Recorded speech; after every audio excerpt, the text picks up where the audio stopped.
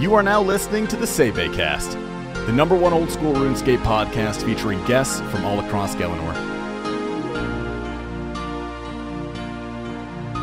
To support this podcast, visit the Patreon link in the description.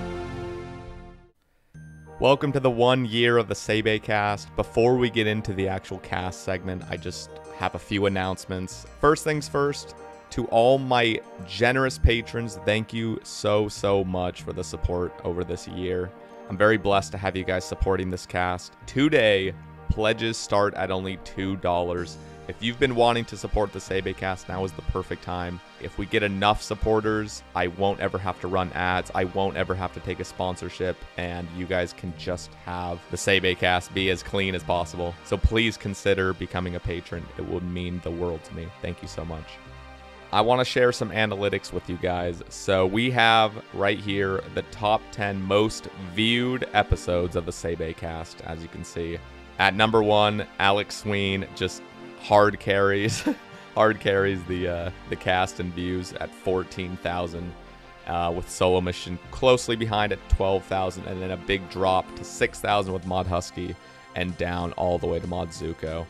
The top 10 highest YouTube ad revenue, it comes as no surprise, Alex Sween on number 1.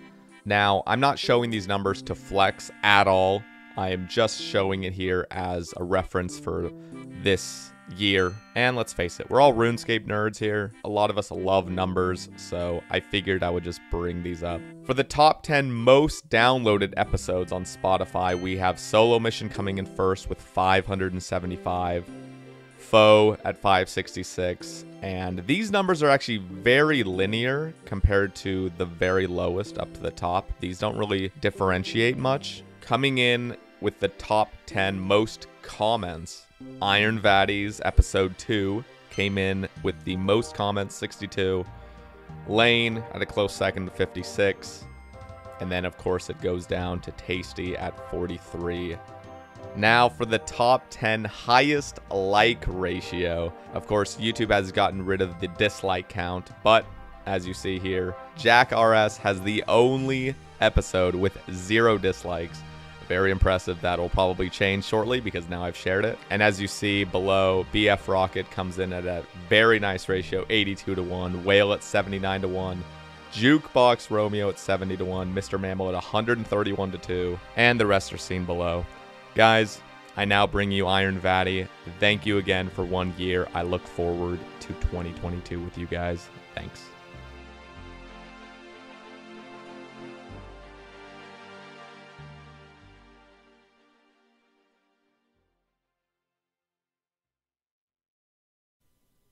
All right, welcome to the Sae Bae Cast number 50 with Iron Vatti.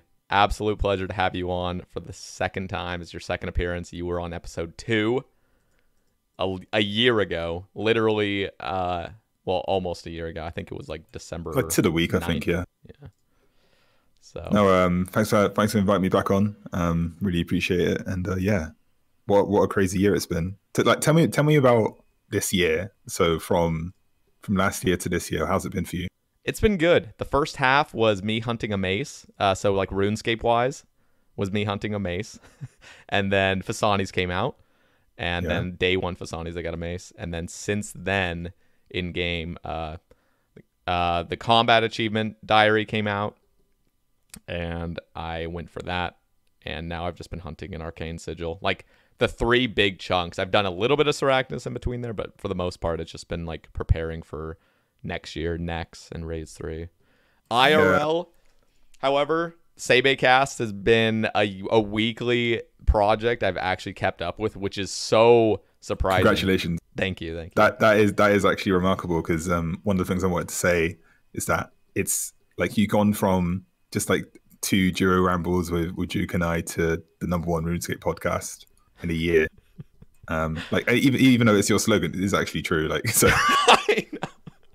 You know what's funny about that actually is I remember hearing like there's like companies and players and just a lot of different things, or like esports people that will say like this is the #1 esports, like based off of what, like what's the #1. So I just figured like it was almost a joke to just say the #1 podcast, because there's no way to measure it. It's just like just say #1 and you're good.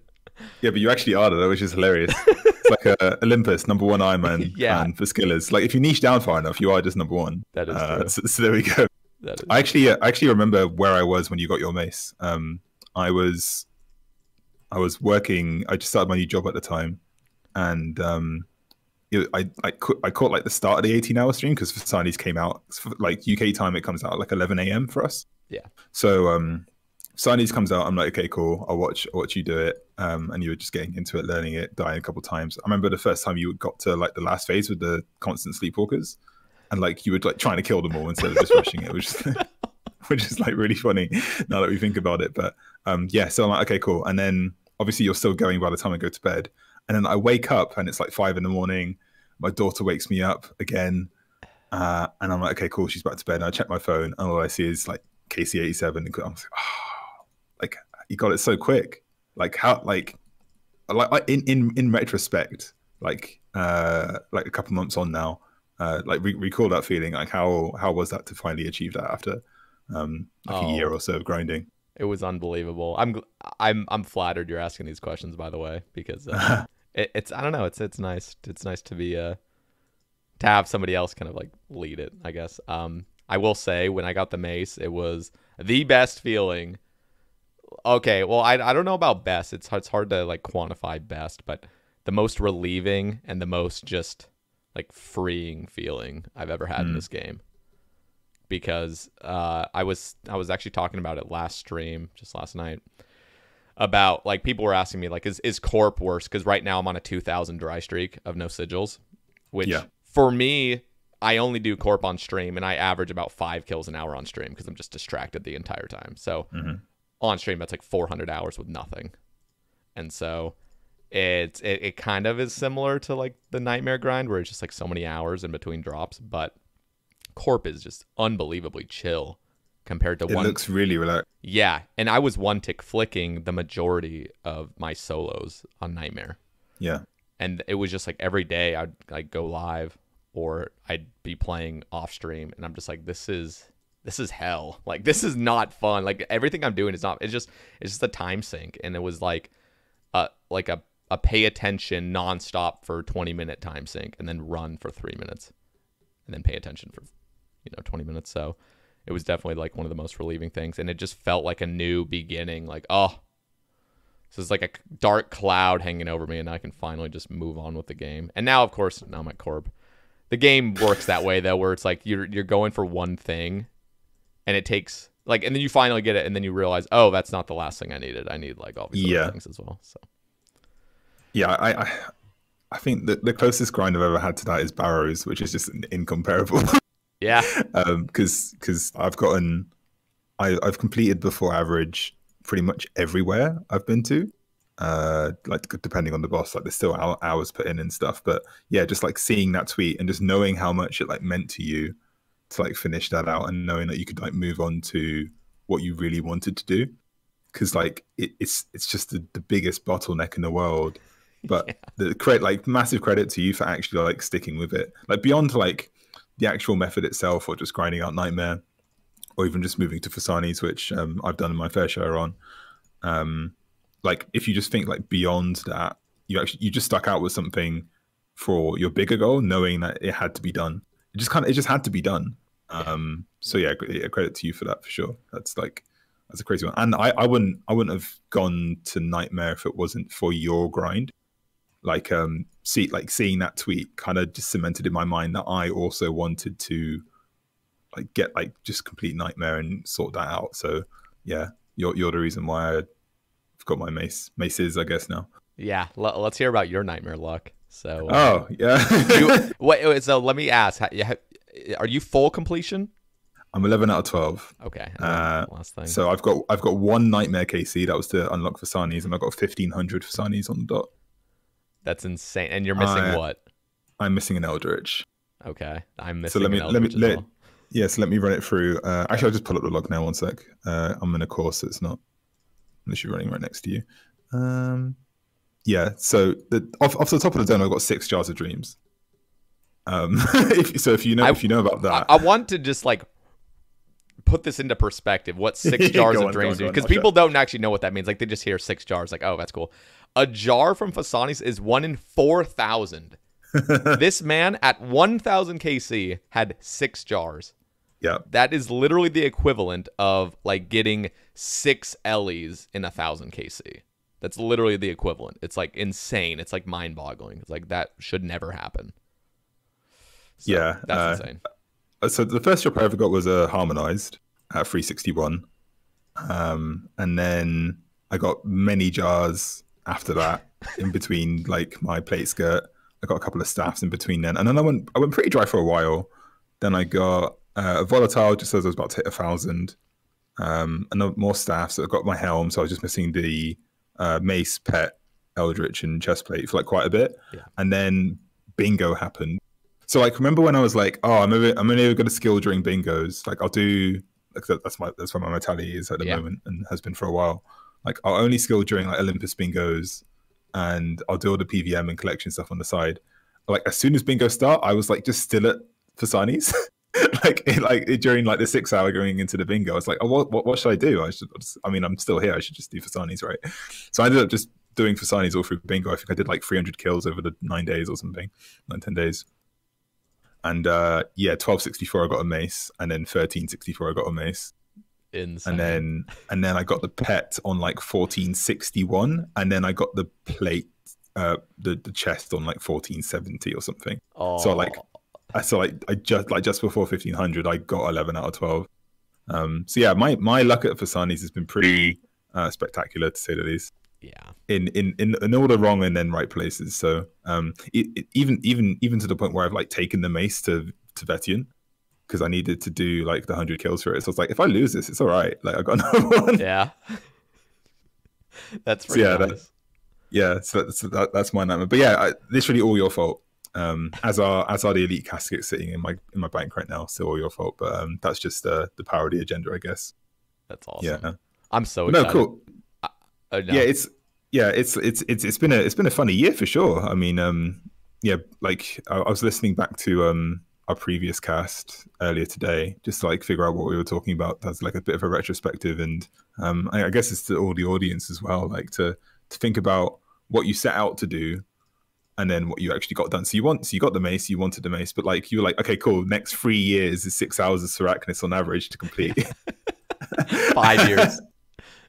Yeah, big 5 years plan. So yeah, it's quite remarkable that way. But yeah, we can talk about like retrospective stuff later. But yeah, we guess get into the actual. Yeah, so that's the preamble. Like, let me ask, and of course, I mean, we both know what rambles are. This is going to be a ramble. We'll be all over the place, just warning everybody. But everyone already knows that anyway. I want to make sure that the audience knows who you are. Oh yeah, sure. As a player, and so we don't need to go crazy. If you guys are really interested, you can actually rewatch the episode 2 with Vatti a year ago. So we didn't even get into it then. That's the thing. Did we really not? Like, what no. were we talking? So, like, dude, I really should have rewatched that. I swear. It was literally just another duo ramble. Just talking shit, right? Like just because what I imagine you set out to do was just like create content that you wanted to listen to, which is just basically like rambles of high level Ironman or Skillers or whatever. Yeah. And then the cast like slowly like, and you guys who are watching now can like go back and look at it as it like forms into it, where you get like Valeron, who's like another like high level person interesting to talk to, but that the community doesn't really know much about. And then like you get into like higher and higher profile people, and it slowly just starts building into the snowball you don't really have control over, to where the point where like even though it's like congratulations for doing it for a year, I feel like you've got no choice anymore. I feel like it's like the cast in and of itself is just like its own thing, and you're just there managing it. If you know what I mean, like you've got no control over it. Like there's going to be one a week, whether I do it or not. There's going to be one a week. Yeah, that's it is what it feels like. That's crazy. Yeah, so yeah, we didn't even get into like because you've got like a format now. You ask them about their history, whether they're a woodcutter, fisher, or miner, all that stuff. Like we didn't even cover that. So it's like a whole new world of it's like I'm first appearing on the cast, but not really. It's like the second time. Let's go into it. Who are you, Vatti? For those that don't know, I am an Ironman who started playing in 2015, I think. When did Iron Man release? I forgot. Basically, October 2014. Okay, cool. Yeah, so I started playing January 2015, off of Boti's One Man Army series. So, I previously, before that, I was a professional World of Warcraft player, and then I've always played RuneScape basically. I just since 2004ish, where everyone in secondary school, you know the drill. If any UK person you've had on the class has told the same story, but that was pretty much me, even though I'm a tiny bit older. But and then I stopped playing around. I think literally the day EOC came out, I just stopped playing. Didn't really touch it again until Iron Man was a thing. Even the new school release, I didn't even touch or like recognize or even deal with. It was just like, okay, it's out, but I'm not going to touch it until Iron Man was a thing, which really just gelled with me. So I started playing that, and I've been playing ever since. Really, I haven't stopped. I haven't really burnt or anything. I've taken breaks to like play WoW again, to like prioritize other things in my life to get to where I am now. But I've been playing since then. I'm still playing now, and I still want to play. I'm probably best known for my old Ramble series. So it was like a tradition that one of the very first Iron Man Lelador started, and Osiris as well, who's famous for the guides now. They would just ramble about their like original Iron Man progress. So it's a completely different meta, like a massive time capsule of what the state of the game was like, what their thoughts were, what the next goals were. And this was even really rare content in the skilling community as well. Like you didn't really get commentaries per se. You had As's Soul, but that was about it. You didn't really have anyone else. So for an Iron Man to do it, it was like another big thing. And because Lelador is also one of the most influential people on me for playing the game, I kind of just wanted to follow in that tradition and make my own Ramble series. And I started that like 3-4 years ago. And it's been like a once a year thing now since, but it was pretty consistent for like a good year or so. And that kind of covers that period of just getting to max as Zoro was becoming less of a thing. Things like this, like pre-Fossil Island, pre-Dragon Slayer 2 type stuff, where I would talk about the game in that way and the type of stuff you have to do, show my bank and etc. So that's what kind of people know me for. Nowadays, I just kind of hang out in Olympus. I'm just trying to keep my rank and do some collection log stuff, but and mainly just make a ramble once a year talking about a whole load of different things and coming onto the cast, I guess. Yeah, that's pretty much me. Awesome. Short and sweet. I want to actually ask a little bit more about like your rambles and stuff, because I've listened to every single one twice, at least. Same with Lelador. So I've listened to all his rambles and hit like the podcast and stuff, the Erudite podcast and Iron Man podcast before. I don't even think. Those two, and just really, it's like ancient. It's like ancient history. You know, you're looking back and you guys are talking about. Well, I remember the podcast you were on. You were on with like, I could get these names wrong. Like I don't remember because there's multiple podcasts, but it was like Iron Cub, Say Aloe situation, like all. Or who else? Parker, Flynn, Iron Man Flynn, Flynn Parker, and Parker, exactly, that was the 6, Okay, it's ancient to me because you guys are talking about like this is like like what you said, pre-Fossil Island. You're talking about like what this is gonna do to the game, and it's so cool to see in retrospect. Like, just you have like the hindsight, you know, you're seeing what Fossil Island actually did bring, and then you're hearing like these potential things that could, you know, maybe ruin the game. And the same thing with Raids 1. I remember listening to Lelador talking to him and all the other Iron Men talking about Raids 1 rewards and how it's going to be and stuff. And it's just exciting to kind of hear that history before it ever happens. So I feel like going back and seeing the foresight we had back then, and then just being how wrong we were in some cases, but like how things also repeat as well. Because like the same conversation I see always happens now, where an update will be proposed.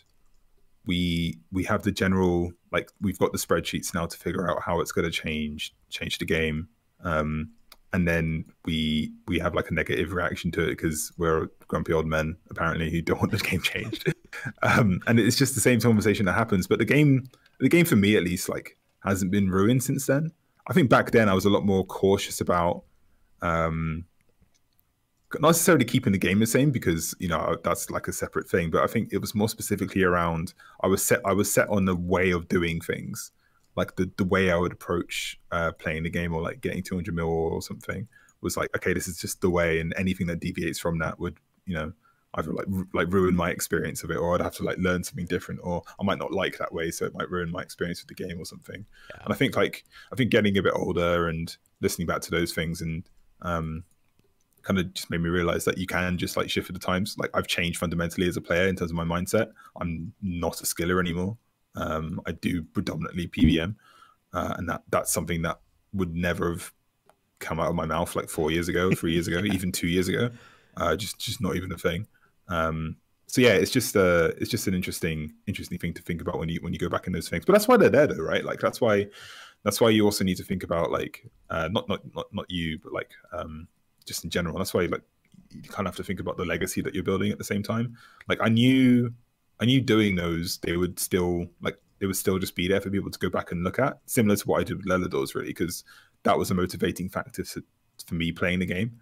And it wasn't that I consciously wanted other people to feel the same way, but I knew as like a secondary, tertiary like byproduct of like logging like what I was doing. It was primarily for me, but I guess like other people could use that too. And people are still talking about them now. People still like mention my rambles to me in game now. So like they've had an impact. I wouldn't say, it's just like a random Ironman who does rambles. I'm not saying like like had a big impact or anything, but it's had something, and it's definitely affected some people. So that's always good to know. Especially as I'm still playing the game, I haven't burnt out as many other people have or just quit. So I guess with it, I take like the being able to answer these type of questions and talk about the history of it a bit more, because other people just aren't around. Like the 5 other people on the cast, they're just not around anymore. So you can ask them. Cub is, but I guess 4 out of 6 just aren't here. So yeah. Yeah. I will say, I gotta shout it out. Yours and Lelador's rambles, but yours especially hit a little different because you were like aspiring. You weren't the rank 1 Ironman at the time. And so that really, like, I don't know, it was more relatable listening to you. And honestly, they were amazing to listen to. And I tried, thank you. I try to look at, the content I produce, which is a lot of it's just talking, like unscripted talking. And I try to look at that with the eyes of a player that I used to be. So, in fact, this is a little bit off topic, but I was watching a streamer learning PVM, and it's so interesting to see a player now trying to learn something where for you it looks so easy. Yeah. And then I remember thinking back to 2015 when I started a main account, and I remember watching Alfie on Twitch and Foe on Twitch trying to one-tick flick, trying to master the one-tick flick, and it blew my mind. Like I didn't understand it at all. It made zero sense to me. I saw Alfie like one-tick flicking the majors in the fight caves. I'm like, what the fuck? Like, dude, this dude's like risking it all for like he could just slip up, at any second he could just slip up and lose it all, And it's just weird to see the game in a different light now. And I try to remember those times when I played when I was more newbie. I don't know really why. Like this is, I guess this is kind of like a little bit off topic, but watching your rambles when I was so early game Ironman was just awesome. And so I try to like embrace, I try to embrace that. Like my audience could be those people that I used to be years and years ago. Well, they are. That's the thing. And it's not cringe to say that you have that aspirational part of like the content you put out. Like it's like that's just a general, like that's an impact you're gonna have on people. So you may as well lean into it, right? Yeah. Like you may as well be like, yeah, I want to be able to inspire people who kind of don't know what they're doing, kind of super early to mid game Ironman accounts.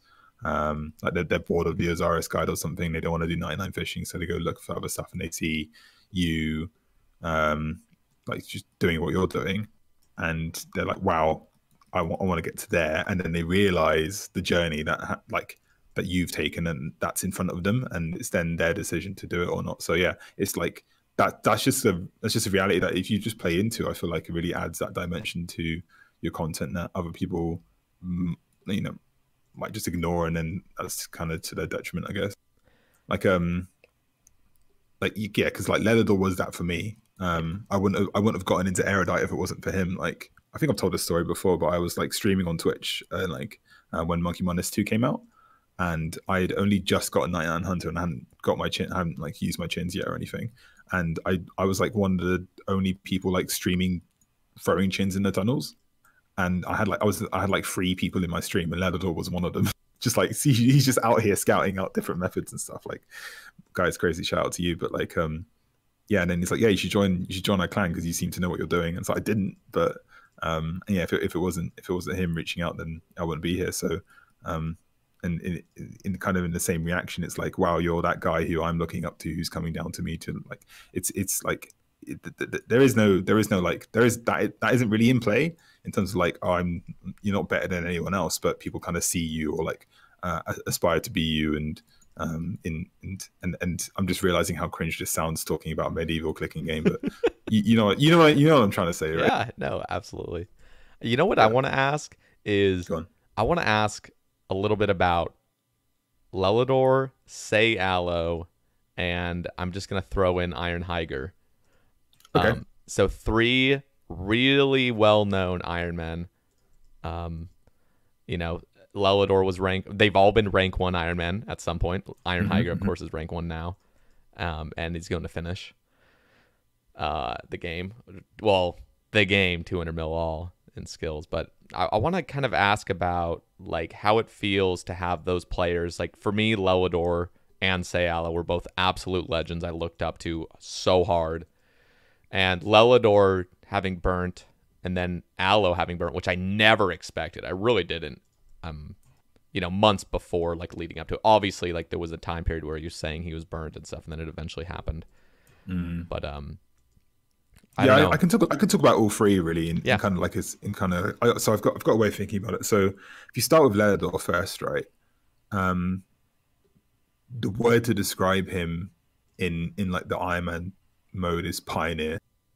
In some ways, he really paved the path forward for methods, for mindset, for just like showing that it's actually possible to do.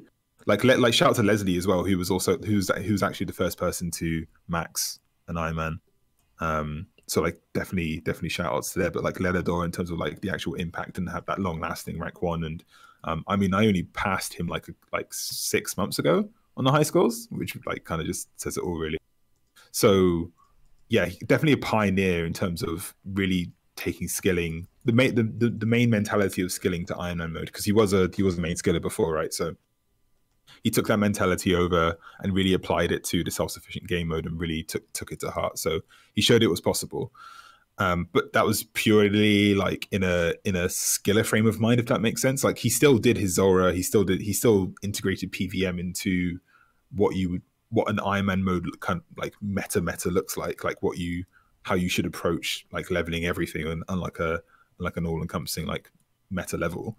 But then I think Aloe is like the second stage of that history where he is PVM focused, but from that you gain so much other, like so many other resources and skills and XP from that, the way it's definitely a much more integrated, streamlined version of how to play the game mode.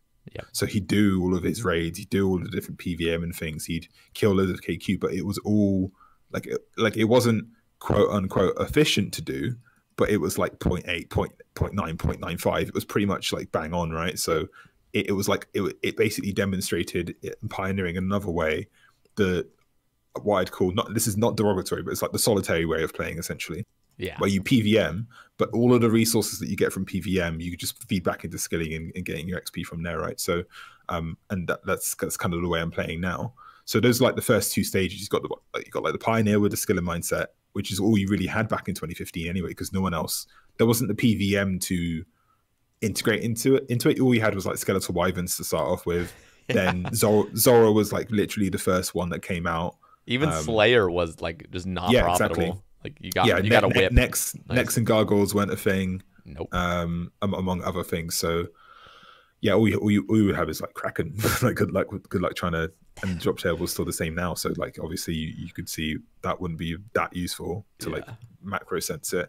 Then as content starts coming out, which actually feeds back into your account build and what levels that you can gain, even pre 99, post 99, Alo's really the pioneer of that method where you do all your PVM. As I said, I think Haiger is like a synthesis of those two.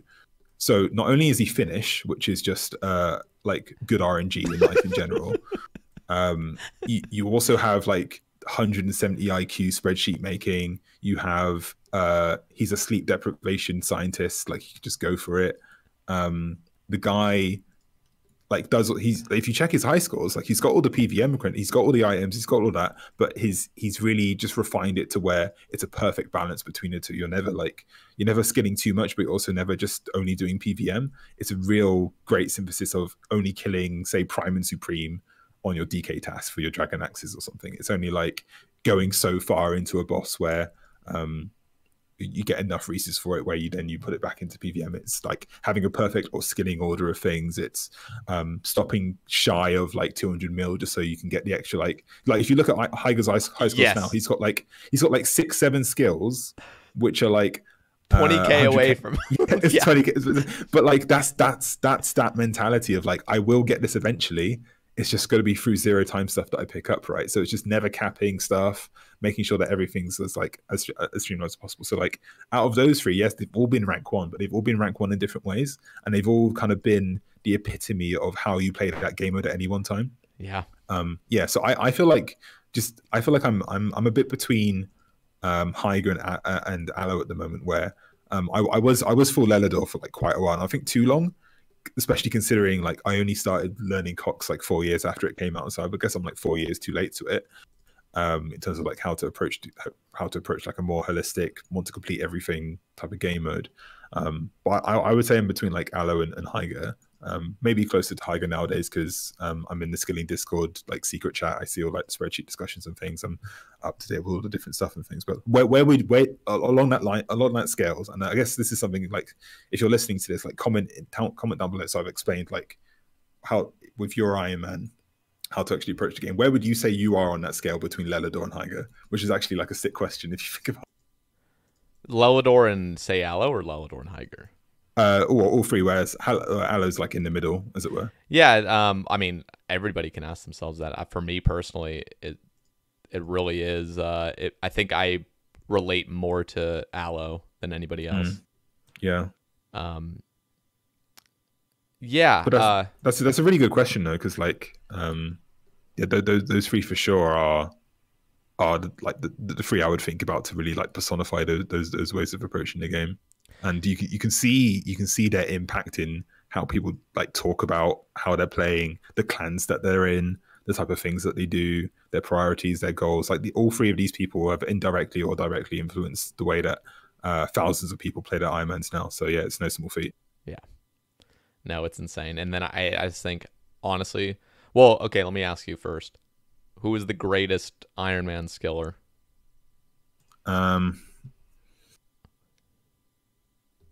I don't think I can answer that question because I'd have to think about it. I will say, like, so how do you define skiller? There is no really there is no perfect definition for it. I just think when I think Ironman skiller, I think Iron Haiger.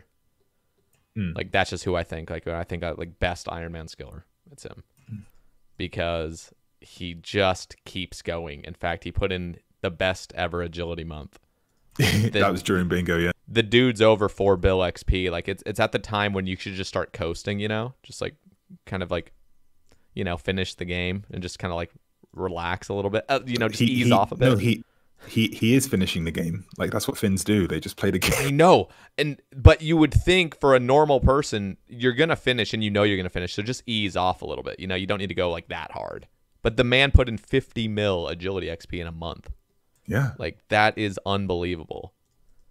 Like, that is unbelievable. That's like, is, man, yeah. That's just crazy, because it's not even just running rooftop sleep depriving. It is Hallowed Sepulcher, which, arguably after that much XP does become very brain dead, but it's still like effort and clicking and like a little bit of concentration the entire time, which is insane. Yeah, I'm not sure if you've seen like the current meta for SEP, but it is pretty much like rooftops right now. It does get to that point. Yeah, like if like first 3 floors are pretty much solved, and then like you got to think for a bit on floor 4, and then floor 5 is like the same pretty much. So yeah, I think I guess when I'm looking at it, I'm thinking of floor 5. You know, you make a slight mess up within 500 hours of doing this, you're gonna have some mess ups, and I just imagine how tilting it's got to be to just like fuck, like god damn it, like I messed up like last second. You understand you're doing this for an entire month straight, and like just the whole mind. I don't know, like your mindset's just got to be. For me, sleep depriving that much in general would just put me like I'm just like no, I quit. Like I'm not doing this. But that's the difference between us and Hygo. It's like he sits up straight. He's not tilted. Like he's not reclined. He's just like he just does it. He's just gaming, and that's why I consider him the greatest, because he just keeps proving to everybody that he's the greatest.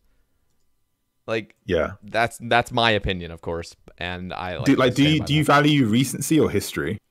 Because like I value everything, but I also the biggest thing I value I think is consistency. Of like there are beast skillers, there have been beast skillers, amazing.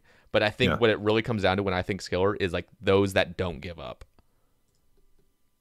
Yeah. And, some people's goals were never to get 4.6. I never heard Lelador once say like he's going for 200 mil all. He just said he enjoys post-max skilling. Yeah, there were certain skills I don't think he was going to touch. And back then, 200 mil all wasn't feasible. I mean, it was in 20 years, as an Ironman getting like 20K. The 13-year plan. Yeah, 20K. Yeah, whatever it was. 13-year. Was that what it was? Yeah. Jesus Christ. Yeah. Like, now you see Hyger finishing in 2022. And yeah, he'll finish next year for sure. He's got like, he can coast like rune crafting and mining basically. Yeah. And still finish like incredibly strong. I know Did's he wanted rank 1 200 mil Herblore, which he got. And now he's like just slowly like just coasting back. And then there's going to be a couple of other people who come up in that point. But one thing I guess like a goal for me next year is to actually try and now push for top phage. I feel like I've had like a year of like good solid PVM stuff, where like I've completed Cox, completed Nightmare. Like there's going to be some PVM things coming out next year, which will kind of push me in that direction. I think when next comes out, we can talk about next if you want, but when next comes out, and like I get Torva and I get 2 max hits at Vorkath, I'm gonna be very happy. Yeah. And then I feel like at that point I can start actually properly thinking about going for it properly. Because I definitely will get finish top page if things keep going, because there's just a consistency aspect of it all. But like sometimes my mindset just kind of feels like it's slipping away at the same time. So it's definitely something I'm thinking about. But yeah, in terms of the top, like that's pretty much nearly locked, I think, unless like something drastic happens. There's like pretty clear divisions between who's rank 1, 2, 3, 4, and 5 at the moment. So well, actually no, like 6 to 3 is like kind of a up and down, but a little bit of a blur, but yeah, really depends. Yeah, because it's yeah. What was your top rank that you've ever had? In the OSRSI scores, no EHP, no anything. Second page. Okay. I think I was like 37, 30. No, I was 20. Wait, have I been top page? I don't know. I think like part of me thinks that I've been top page, but that's just me thinking that I have. Yeah. I think like for safety, and some history nerd in the comments can check me on this one, but I think he's got like the webkive.org of like every single like, like, to be honest, right? If someone does have that, that's actually pretty sick, and you should share that, because that'd be really cool. Just like go back day by day. Someone should start doing that from now, but it might be too late. That would be sick. Like imagine like a little graph that shows exactly who the top 25 players were at any given day. I think might have like Temple or CML might have that, so I might be able to check actually. Yeah, because like they do like the timestamps and things. Like you might have to go on CML for it. Yeah. Because that was the one people used before Temple. I'll check my CML soon. And say that, but I think it was like 26, like 27, something like that. Okay. So I've heard your rambles, and for those interested, Iron Vatti, I'll have your YouTube linked in the description. He has thank you.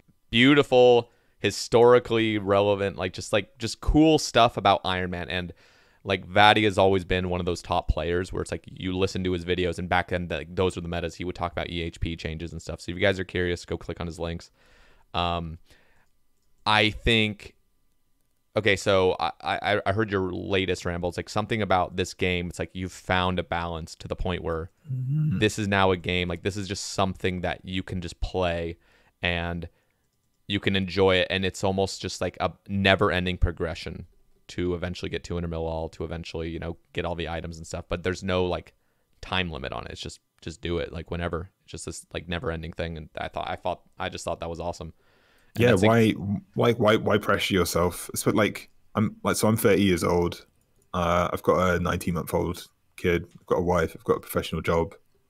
But I'm still like more motivated than ever just to like keep this on the side, or like zero time, or do whatever. And that's mainly because like it's like some might say like psychologize it a bit. Some might say it's like just loss aversion. But for me, it's like I don't see any reason to stop right now, because I just find it really just like charmingly enjoyable. It's like a nice quaint like satisfaction I get from just playing this game, which I don't really get this type of like feeling from anywhere else. Like obviously I get like immense love and gratitude from my family, and like I'm achieving well in my work, and my studies are all over now, so that's all fine. But like this has been a constant part of who I am and who I've become over the past since 2004. So that's 15 years, or that's half my life. Yeah. RuneScape's been at least like in my brain, or knowing what it is. So like I feel like now it's like what's 45 years, what's 60 years? Like it doesn't seem like much to me, to be honest, to like keep it going and just like see how long it can go for. So I definitely felt this during when I did my Fasani's grind as well. Like at no point did I burn. At no point did I feel like, oh, I need to stop doing this because I'm getting tired of it. Or I mean, that's credit to the actual piece of content itself. But at the same time, it did like I at each kill I got more excited to keep going back, which is like an inverse of burn. It's like I was cooking, but I wasn't. Yeah. Or like, yeah. It reminds me of Corp, honestly. It's like every kill, like you're not even getting anything, but you know it's inevitable that something's gonna come. Yeah, so like it's a bit of like stats 101. Like each going for drops is what you call like plus EV. It's like plus effective value, right? Like you're more likely to get the drop than to go dry, and like the chance of getting the chance of going dry like lifetime is just one out of 3. Like if you just take like whatever grind you apply it to, the chance you'll not complete it by the average time you should complete it is is a third essentially. Yeah. So 2/3 of the time you're gonna complete it by the time you expect it to, or less. So it's worth going for everything anyway. And with that in mind, grinds don't really become grinds anymore. They're just inevitabilities. Like the drop is guaranteed. You just need to go out and grind it and do it. It's not as if like you're doing it and there's no chance of it happening, so you're wasting your time, or you're doing it for no reason. Like you will get it eventually, and it is an absolute freak accident to go anything. I think more than 5x dry. Yeah. I think from where my mentality is at the moment, if I go 5x dry on something, I feel like it's completely fine, because really that's kind of like just 1 out of 100 of it being you. Yeah, and like it's going to be you eventually. You know? It's going to be you for like you've got over 100 grinds. I mean, it's not obviously not how stats works, but if you take a layman's approach to it, like you've got like 100 grinds, individual things in front of you. If you really just take that snapshot and do the stats on that, then yeah, one of those things you're going to go at least 5x for. Yeah. Just hope it's not Corp, but at the same time, if it is, just know that it is inevitable. Like Travis got his arcane today. Yeah. And you know that wasn't the biggest grind. It wasn't like a Jack RS grind, but it was still a grind for him, right? Yeah. I saw like the satisfaction and disbelief in his face and stuff. So, you know, with a mentality of this is inevitable, I just need to go out and do it. It turns it from a slog to something you can actually just look forward to, and then you can actually start appreciating the aspects of the grind which you can control and you can actually improve on. Like for Sani's, for instance, I would like properly go for speed times just through my normal kills. Sometimes I would do like the Grandmaster task just as it is. like I've already got it, but I may as well go for like 5-6 kills, see if I can do it, just to make it more fun. Yep. And yeah, you get to play around with these things because you turn that into the actual primary goal, whereas the secondary thing is the drop, because again, that's inevitable. It's 100% going to happen. You just need to like do it enough to get it. Like I think to next is Tebow. He's got his Tebow this year. What was the KC on that? Somebody actually had mentioned that, and 4,500. Jesus. Yeah. See, it's a good thing that we haven't seen other Ironmen go extremely dry, because it is such a long hour grind that you just don't see it. But it will happen. Like other people will go that dry if they push themselves that far. It's got to. Yeah, it's inevitable. So there's no point complaining about it. There's no point celebrating an early completion that you didn't earn. It's just like you need to celebrate the grind itself, and you're inevitably going to get it anyway, because that's just how the game works. It's not like you do 2,000 kills at Nightmare and then you now unlock the potential to get the mace. Yeah. Or like if you got it before, you kind of cheated or something. Like that's how people feel. Like they're like, this wasn't meant to happen. It's like, no, it was. At that point, you just rolled it to get the drop. Like that's just how it was meant to happen. So yeah, like I watched Behemoth. Shout out to Behemoth, and like all the different clips and things, like people like freaking the fuck out over like drops and stuff. Part of me is just like, that's really cool. You can get emotional about this game. Like I really see the passion in it. But part of me is like, that was just like meant to happen. It's weird though, because we do get, I mean, I personally get emotionally attached to some things, and I start, for example, the Nightmare grind, that was really getting to me, because it was just like, it was real. It was 9 months of one tick flicking nonstop every single day, and I couldn't really do anything else because nothing else would give me that fulfillment of trying to go for this item that I really needed. Yeah. And so it starts becoming emotional from a third party perspective. I'm seeing I'm a Drum right now. He's going for his first Infernal Cape. Okay. And he is doing it. He's in the middle of it. He's in the thick of it, and he sees it as, this is hell. Like, this sucks. And he got to healers at Zook yesterday. And I'm like, oh, cool. I'm like, dude, it's a matter of time. But he still sees it as like, this sucks. I have to get to that point again. I might fail again. I feel like it's a bit different though, because it's skill versus RNG. Yeah. But at the same time, the mentality does carry over. Yeah, you're right. Where it's that emotional. But when you see it, it's like as a drop, like for the mace itself, like somebody else could be watching me doing it, and they're thinking in their mind, it's gonna come. It's a drop rate. It's like it's a chance. Like every chance is the same. Like every kill, you're getting that same 1 in 1,200 chance, which is what it was. And so you just kind of see it unemotionally, and you're like, oh, well, this is going to happen eventually, But for me in the moment, I just thought it would never happen. I was like, this is like a lost cause. Like every kill, I'm not getting it. Like this sucks ass. So yeah, both my T-bows and both my maces, like I never expected to get them. Like I'd hide in Cox, I'd hide the light. I didn't make any like special T-bow light and anything. And the first one I got was just like fine, I'm like praise Jesus, I'm one of the lucky ones. Because like when you're in the same clan as someone who's gone like 4.5x dry for one, you don't like, well, you can have all the stats like in your mind, you can have the mindset, like the grind set, you just like grind it out, but at the same time you're just like, holy shit, please don't be me. Yep, that was me with my scythe. I went 5.5 times the rate of a weapon, and then but getting that scythe was like, okay, I'm no longer Mary J. I'm no longer anybody that's going to go 3,000 dry for this thing. Thank God. Like it's that relief. A goal for me next year is to actually, well, I need to do it for elite CAs anyway, but I need to start going to TOB, because this red offhand is not treating me very well right now. Yeah, you got to get that thing. It was so funny. Like when I completed Nightmare, I'm like running up to Fasani's to round up to 1,500. And I'm like, I've got full Inquisitor, I'm like max strength, got the mace out, and I've just got like a gold trim Dragon Defender. Like the silliest fucker in the world. It's the mustard defender, just a little bit of mustard sprayed on. Yeah. It's like, I spilt my hot dog, sorry guys. So this is a good thing for you wearing the Tome of Fire alking here, right? Oh yeah. I haven't been alking because I've just been clicking and chatting. So I try to alk when I can. Okay. Let's talk about TOB and let's talk about combat achievements. So combat achievements was the big update, I would argue. I mean, Fasani's hard mode and group Ironman, and of course, combat achievements, I think were like the 4 big updates. I think so, yeah. I want to talk a little bit about TOB. So let's just cover TOB first. TOB is team-based. It's one of the few things that you just need to have teammates for. Mm-hmm. You don't need to, but you need to. So I don't really have an opinion on hard mode TOB because I couldn't tell you the difference between normal and hard, to be honest.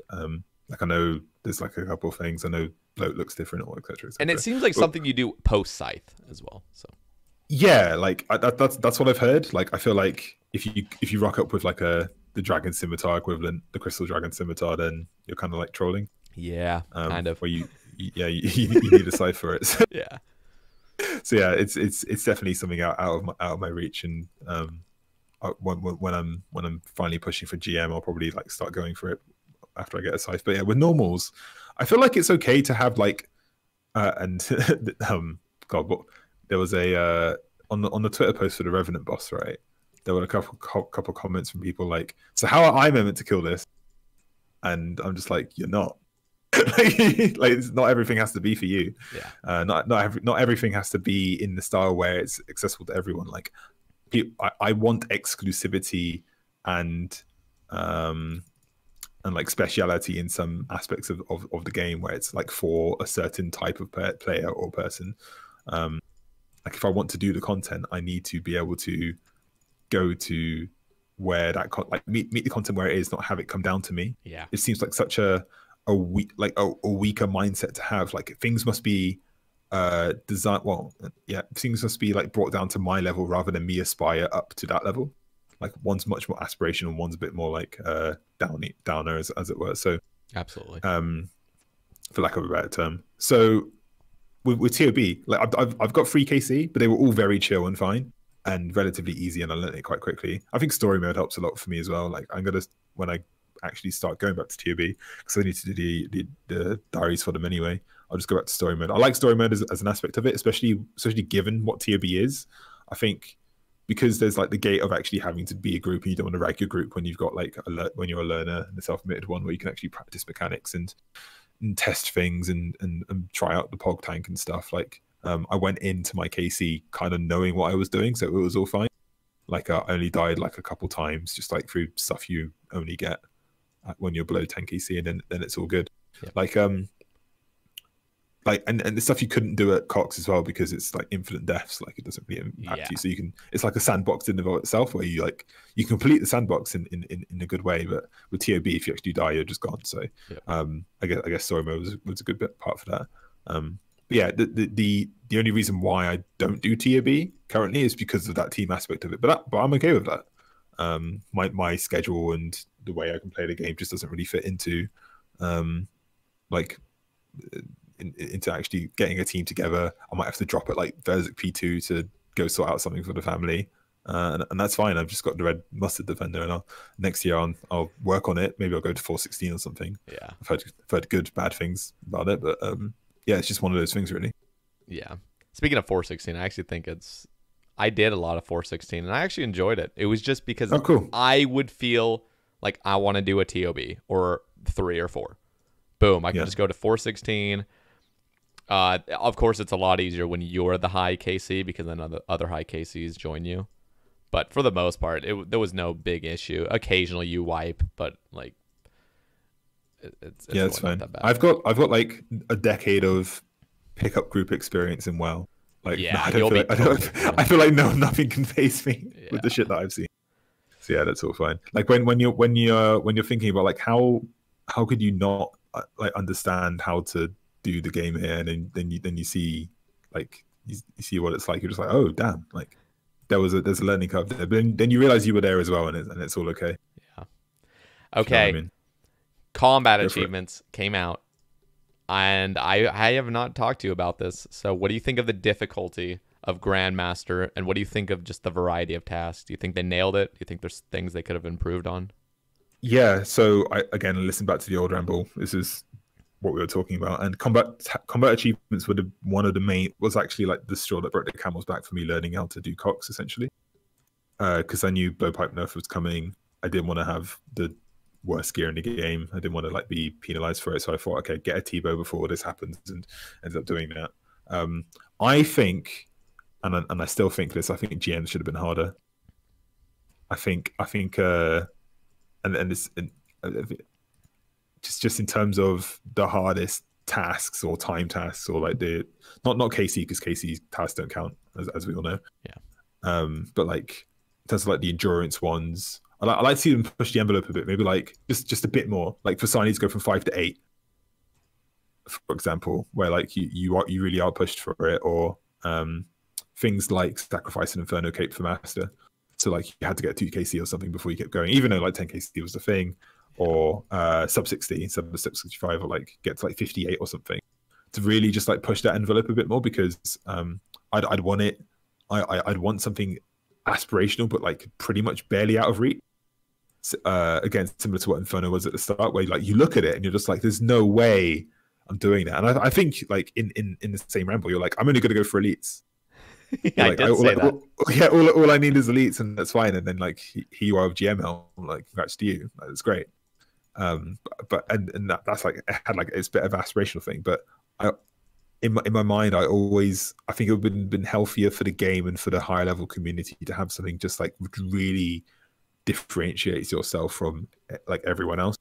And I feel like really like 0.2, 0.1 benchmarks of like player base really does that for people. So like, I don't know how many people have GM helms now, and I could be talking about my ass. Like that could be where it is at now, and I'm just like asking for something which is unattainable, or like it's disproportionate to how many people have it. But that's at least the approach it was. I was thinking about to the difficulty. Yeah, and that's fair. I actually think just as a counterpoint, food for thought.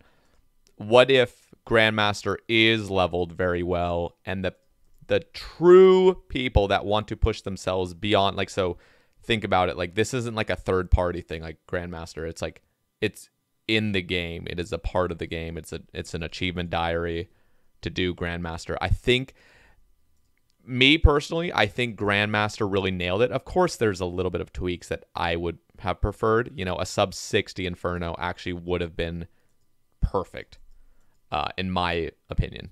But at the same time, a sub 65 allows somebody that is just incredibly dry on a Tebow to potentially get that time, where like a Tebow would almost be essential for a sub 60, you know? It's almost like this is an achievement diary, and the people that really want to push themselves can make their own arbitrary thing. Like I know Oblivion's done that. They have their diary. And of course, there's people that compete for speedrunning. I think speedrunning is one of the biggest tells of somebody that's talented. I look at Adicon. He got a sub 47 minute Inferno, which is absolutely disgusting. Ridiculous, yeah. That dude. Okay, I got to give a shout out to Adicon. Yes, I've been watching his streams. First of all, he's always pulling over 300 viewers, and he makes the Inferno look like a breeze. He started, for a lot, again, I am talking to, I had mentioned this. I said Adicon started wave 63 at 20 HP. For me, that's just like asking to die. Like, I'm going to die. I'm starting this wave at 20 HP. What the fuck am I doing?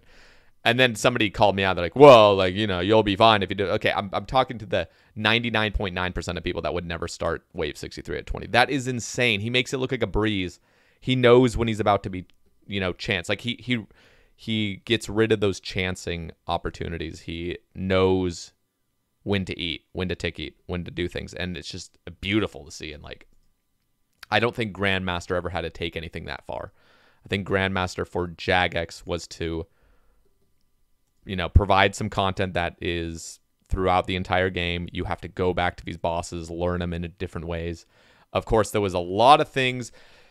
Okay, so I know I'm just kind of going all over the place. One of the things that I really wish could have happened, but it's unfeasible because Iron Man's in the game, is something like go to Bandos, kill Bandos in 3 seconds. Something that just requires a team. You know, like, so it's like be in a 5-man Bandos team and like have nobody take any damage. Like something like that where it's like, holy shit, like, okay, we got to coordinate this thing. Like all of us got a DH bomb like first second, or things like that are unfeasible because Iron Man's in the game. But so the only team content we really got was Chambers and TOB. Everything else was soloable, which selfishly I enjoy because I like doing things solo. But there was so much more that could have been pushed beyond, go kill 2 Grardor without taking damage. Like, imagine kill 5 Grardor without taking any damage from any minions. Yeah, that's the stuff I'm talking about. like you've got the framework there, like you've got the different categories. I think just pushing the numbers just a bit beyond like what might seem possible, and just seeing what people can do, because people are doing absolutely ridiculous stuff on this game, and yeah, it should go. You should be able to like say, yeah, I can do 8-9 Fasani kills without leaving, and have that be like a proper GM thing to do. Yeah. Because that's like that when you say that, and like having done that a task and knowing how like close I cut it, or like how much endurance that was, I was like, oh, that seems like a bit, but then I know it's possible. It's just like if that carrot on the stick was there and the achievement was there, then the incentive's there to go for it. So I think they really struck the balance of that right in terms of the framework, and I'm excited to see because the Fasani ones came out quite quickly after Fasani's came up, when the CAs came out. Yeah. So I'm excited to see what next ones look like. I'm excited to see what Tuba Mascot ones look like for next year. I know those are two big things that are coming out PVM wise, and just see how they integrate into it, because there is the opportunity to like, like some GMs are harder than other GMs, for example. Yes. So like in terms of like what the hardest task in the game is, for example, in like maybe with TOA, it's like do everything with all the invocations, or like none of them, or something, whichever way it goes. And that could be like balanced really difficult or something. Yeah, that'd be good to see, because there's always room to expand it, and part of it needing to be hard is like in totality, like collectively, as long as you've got GM, then you can show that you've done something quite hard. Not every task has to be like pushed to the limit, as it were. Yeah. Like the whole collective thing kind of you have to think about it that way too. So yeah, that's a good point. I think, however, like Grandmaster, you cannot get Grandmaster if you don't understand the game. Yeah, 100%. So they've really struck a good balance, in my opinion. I think Grandmaster really pushed me. It could have pushed me obviously a lot harder, but I don't know. I think maybe I underestimate myself. I play this game a lot more than the average person does. And so I see it like Grandmaster really pushed me, but I still got it done. But I imagine like a person that can only play 3 hours a day max. That's like, me. It's very tough to start pushing yourself. Like one of the tasks that was incredibly hard for me was the don't drop below 50 HP in the Inferno. I feel like that's one that a lot of people struggle with, because it's not in your muscle memory. It doesn't seem like that should be something like natural. Like it's just not a natural thing to go for. Like just don't drop below 50 HP. Like why not, So it was really tough for your mind to kind of switch gears and be like, okay, like I have to safe up right here, because or else I'm going to be chanced to drop below 50. And so the other one that was crazy was, and it was actually very simple. I got it in my first try, but the fight cave, don't lose a prayer point. Tell me about that one, because I'm thinking about that one. It is literally, okay, so how I did it, I just hid behind Italy Rock the entire time. I would T-bow the bats coming at me, because if one bat even attacks you, you fail it. Yeah. So you just sit there. Well, I didn't T-bow it. I think I brought a Bofa. You don't need any prayer, so you could just bring a shit ton of brews, bring sweets. I mean, you still bring restores just to, after the brewing up. But I just started listening for sounds. The major waves, the major would come. I know the 4-tick pattern. So as soon as I know when it first attacked, I'm just clicking on and off the prayer every 4 ticks. I'm not doing any 1-tick flicking action. It was too scary. I didn't want to fail it, So I would just do the like little lazy flicks. And you know what? If you tank a few majors, it's really no big deal. In fact, you tank a lot more than you'd actually think. I was taking a bunch of zeros.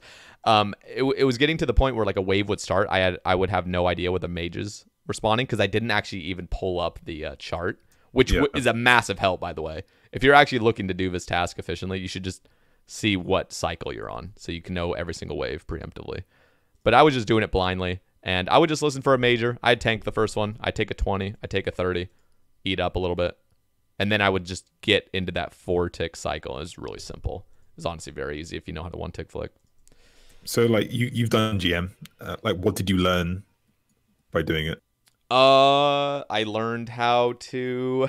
Okay, let me think of the biggest things I learned. Well, one flex I did was I completed 6 Jads initially without dying.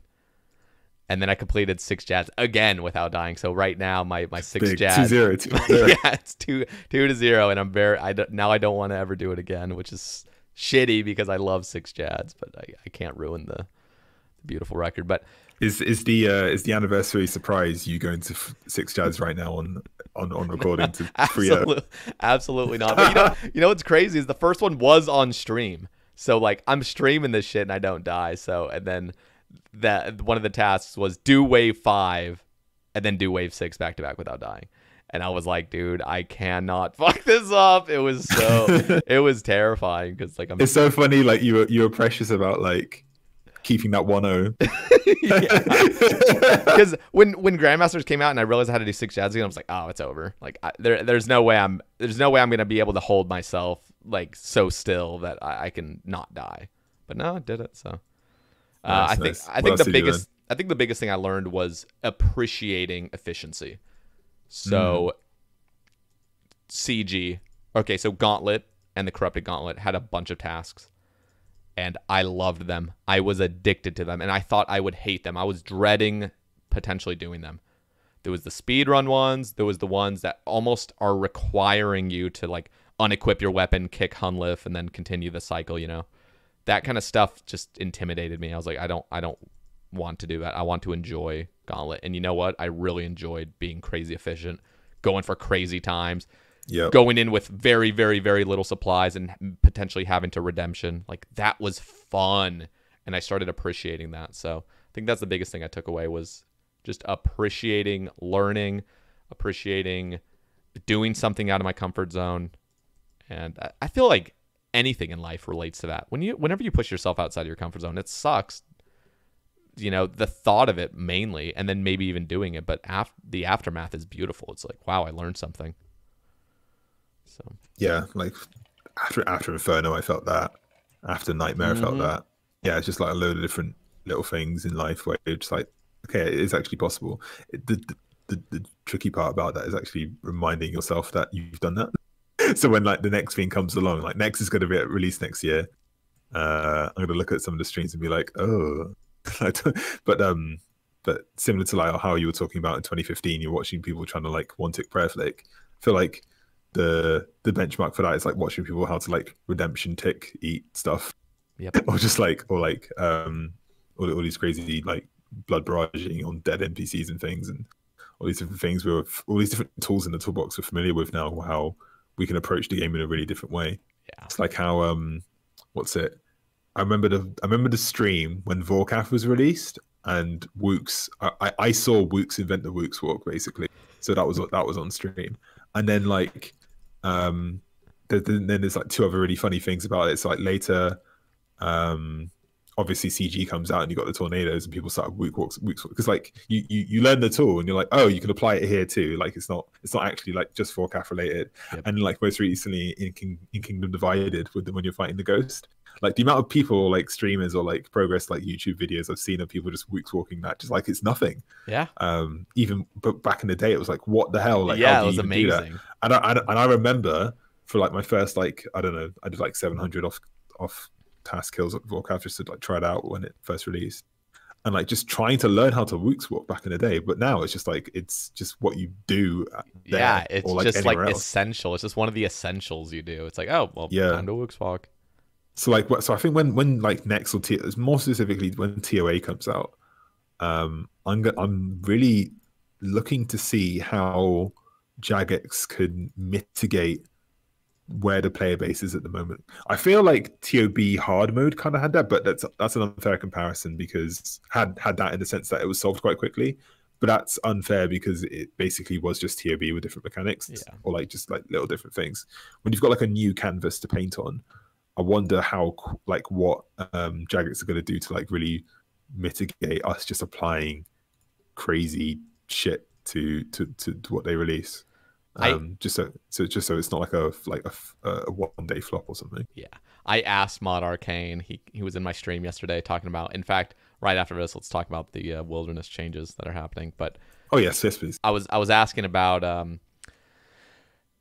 what Mod Arcane thinks about next so far, and of course, you know, he can't offer any spoilers or anything, but he said there is a lot of depth to it.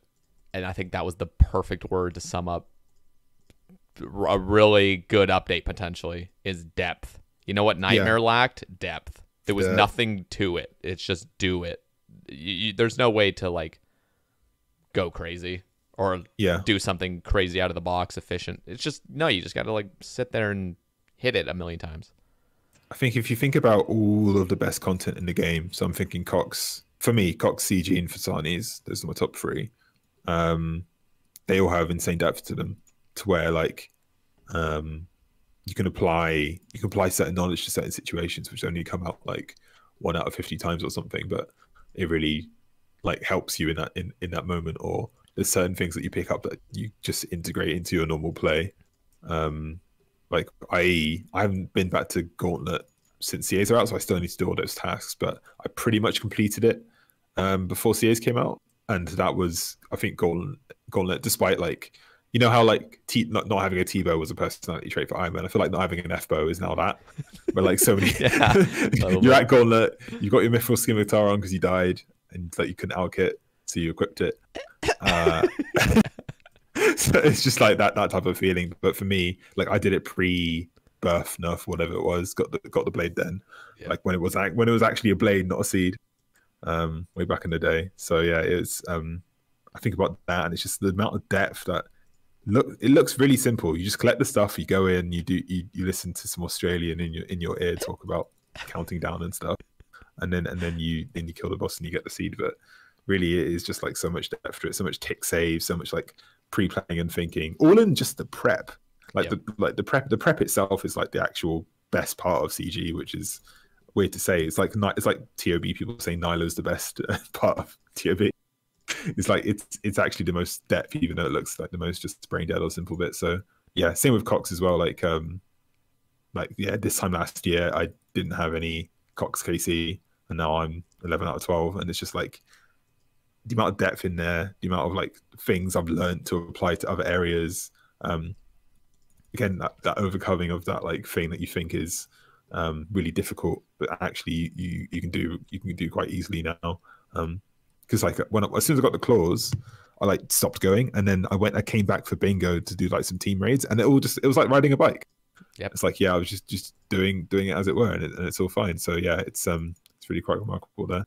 Yeah, but with CA, so my goal is to do elites and then like push slowly towards masters and GM eventually. I know like TOB is going to be a big barrier for me to break next year for those type of things, but I'm also kind of stuck on trying to finish out Kona right now, so that's putting a spanner in the works. But as soon as I get a task for a boss I haven't done, I just go and do it. So slowly trying to get elite before next, but that probably won't happen at the pace that I'm at for.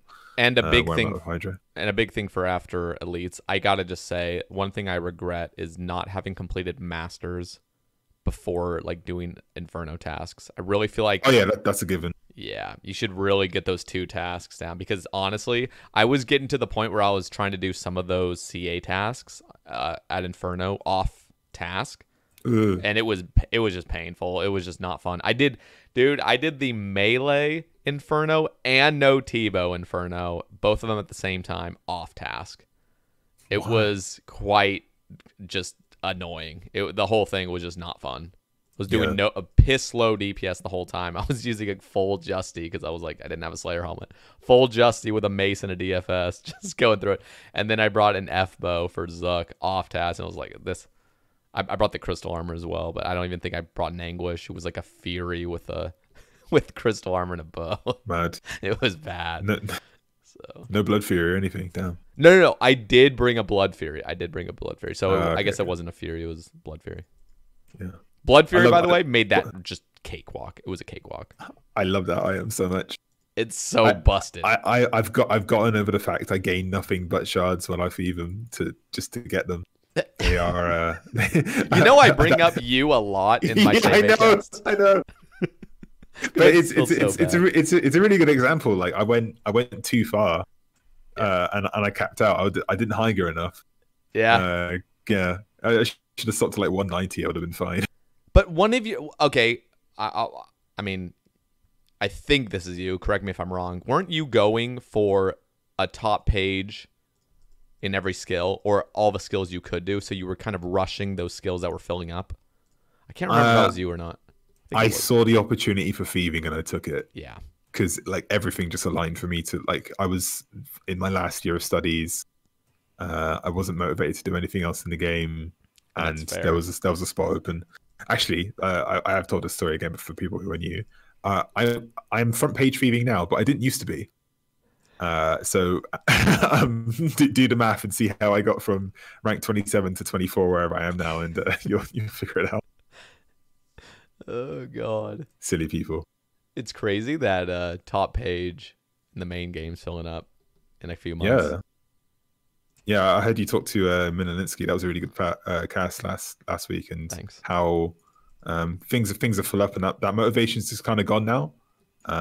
So like, what then drives people more towards that? And I guess is that community sense. It's why I'm part of a clan. It's why I like try and engage with different types of people. Even though I've kind of taken that back a bit more as of recently, I still try and keep in touch with things, and even though I still kind of play this as a single player, like just being around other people, looking up to people, seeing what they're up to, kind of inspires me to do things like you with the mace, high grow at all times. Even people in the past who I don't talk to anymore, they still impact the motivations to play the game. So, yeah.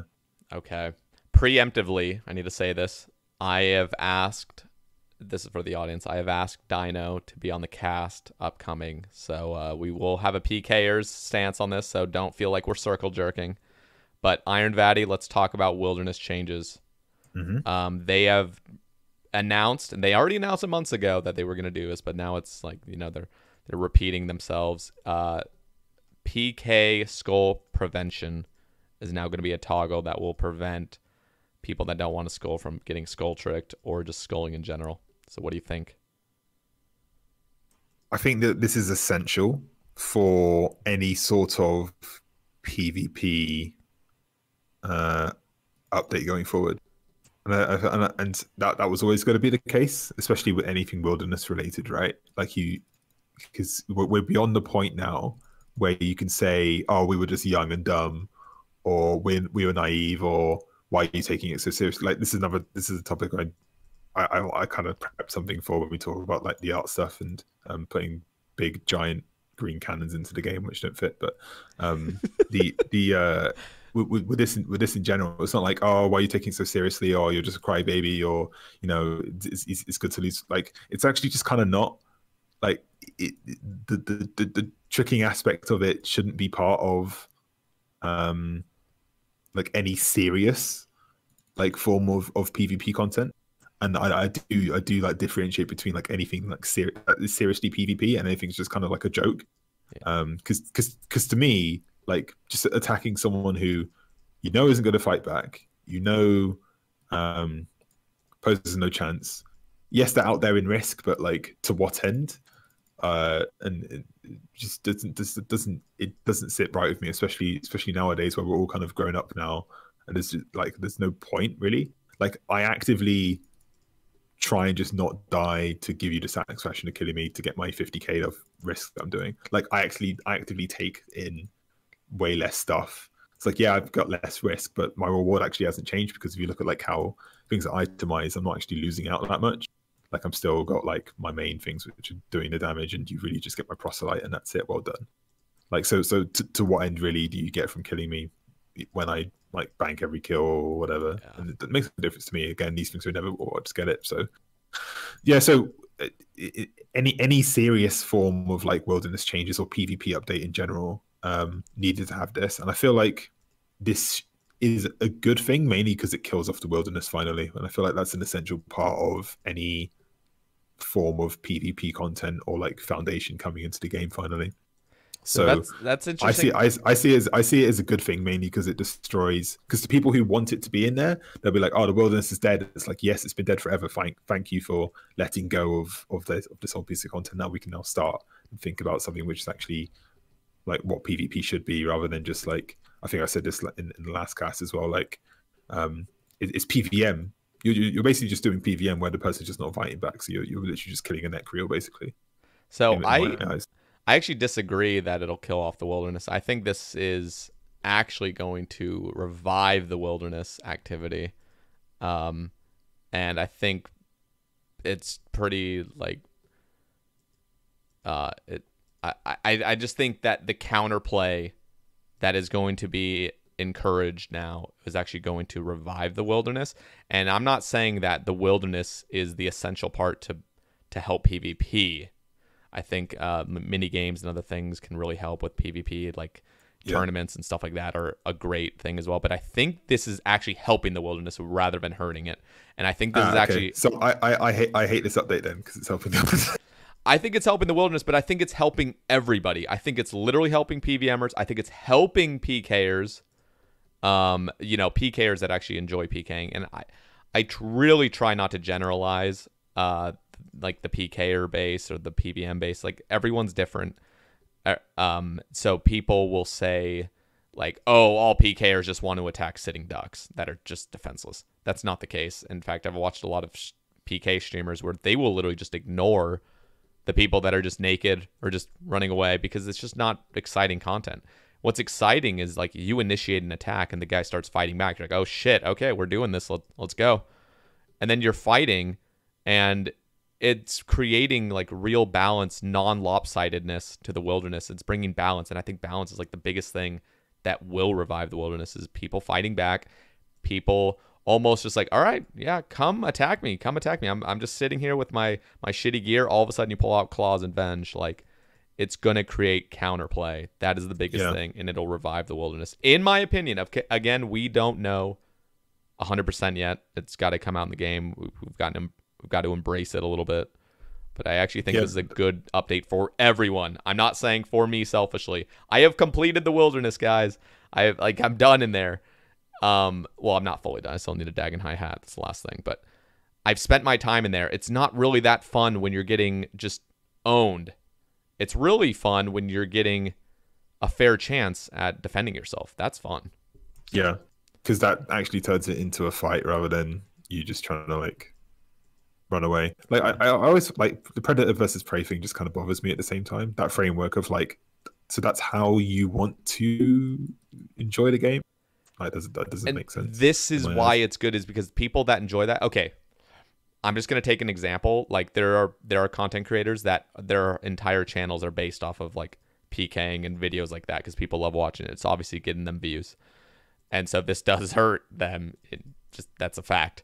But at the same time, this like there's so much to this, but what I'm trying to say is like this is like a really good thing for the game, and it's literally going to help PKing. It's going to make that lopsided fight of the prey being the victim or something. Like there's the predator and prey, but the predator has every advantage in every single way to win this fight. He is perfectly geared for the situation.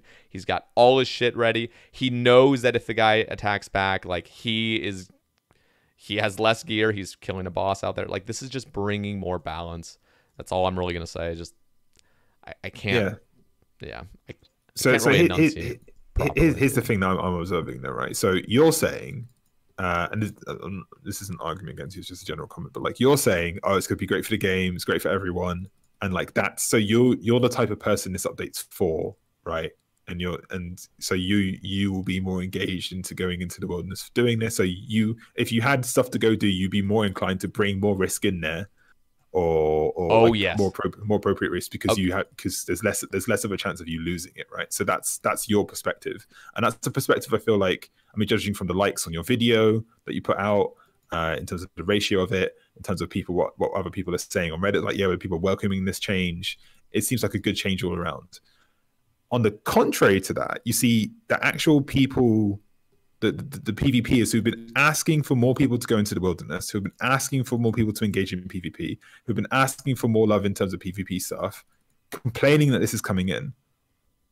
I feel like that disparity kind of just shows right there why I kind of go beyond what I said in the last cast about like, you should just like figure like do stuff for yourself, not rely on Jaggets too much, do your own tournaments. Like you kind of get what you deserve at that point, because like they are doing stuff, and it's never enough. It's never like the right things. It's never like the stuff that would really suit well for your ad revenue on your content, or on your Twitch stream, or to like get that extra like 400 mil you didn't deserve because you tricked them into it because you logged in under them or something. Like at that point, like, you're still complaining, even though there are other people you want to get into the wilderness are saying, yeah, I'm going to go back into the wilderness because of this. You're saying, no, that's not good enough. It's like, that doesn't really sit right with me, to the point where I kind of just lose interest in like the PvP community as a whole, especially when your representatives are kind of saying no, or you're ruining it, or you're just being crybabies. It's like, well, maybe I'm just not gonna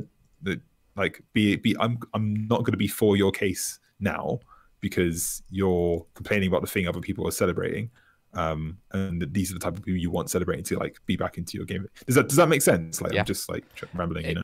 So PvP has been dying for years. Everyone knows that. I think there's been a lot of factors to it. A lot of things Jagex hasn't done well, but a lot of just the community in general, the divide with Ironman modes. And speaking of like me going out in the wilderness, me doing a piece of content beforehand, there's no way I'd even fight back, especially if I have a wildy weapon. If I have a wildy weapon inventory, I have all of my stuff turned off. I am not risking an item that took me hundreds of hours to get. I'm just not risking it. And so that is just where PvP is not fun in that situation, where you are just turning off your attack options, getting dicked down by some guy that's just, you know, has no risk, basically. He's just attacking you. And so yes, this update does lower the, if you consider that fun, if you consider you know, attacking defenseless people fun, which some people probably really enjoy that, then yes, you will lose fun, because now there's going to be activity. There's going to be me coming out there with really zero risk losing these main 3 items. Yes, I could still get smited, but I'm going to have 3 items out there, and I'm going to feel like, okay, come attack me. Come initiate a fight with me. I'll be glad to do that, because I would have people ragging me at Callisto when I was going for the pet. Not ragging, I don't really know what you consider it. It's weird. It's weird when you draw the line of griefing, because what do you consider griefing when like somebody keeps coming back to the keeps hunting you down at Callisto, you know? You're hopping through some worlds. You're not going crazy trying to hop through every single world, so he just avoids you at all times. But you'll have one guy that for like 3 hours is just hitting you. He's probably hit you 10 times, you know? So like, at what point is that griefing? That's besides the point. But the point is, I'm never going to attack against you. I have a Vigora's Chain Mace. You have Mystics on. Like, you have Mystics, and the only thing you're risking is a Toxic Staff or something, or an AGS. And you know I'm not going to attack you. So this is now going to be like, okay, you attacked me once. I'm going to get prepared for an anti-PK, because this is just... this is going to create fun. And the other thing, Mod Arcane was in my stream talking about, I asked him, will the Ironman changes happen with this change, like hand in hand? The Ironman changes that if an Ironman kills any player, their items just sit there and nobody can touch them, and then they despawn. So currently right now, if I were to even kill a main, if I were to anti-PK, the guy can just run back and reclaim his shit.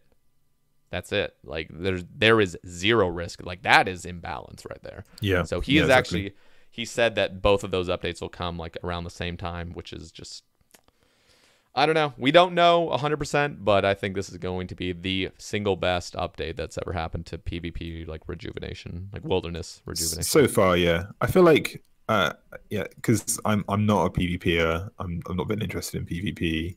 I probably won't be, even given where the community is and no reception to these type of things. But like, I guess to like in my naivety and just to stop my ignorance, the one question I would ask the PvP community is at what level of support is good enough for you to be satisfied with them at least doing the right thing, or like you can build something from there.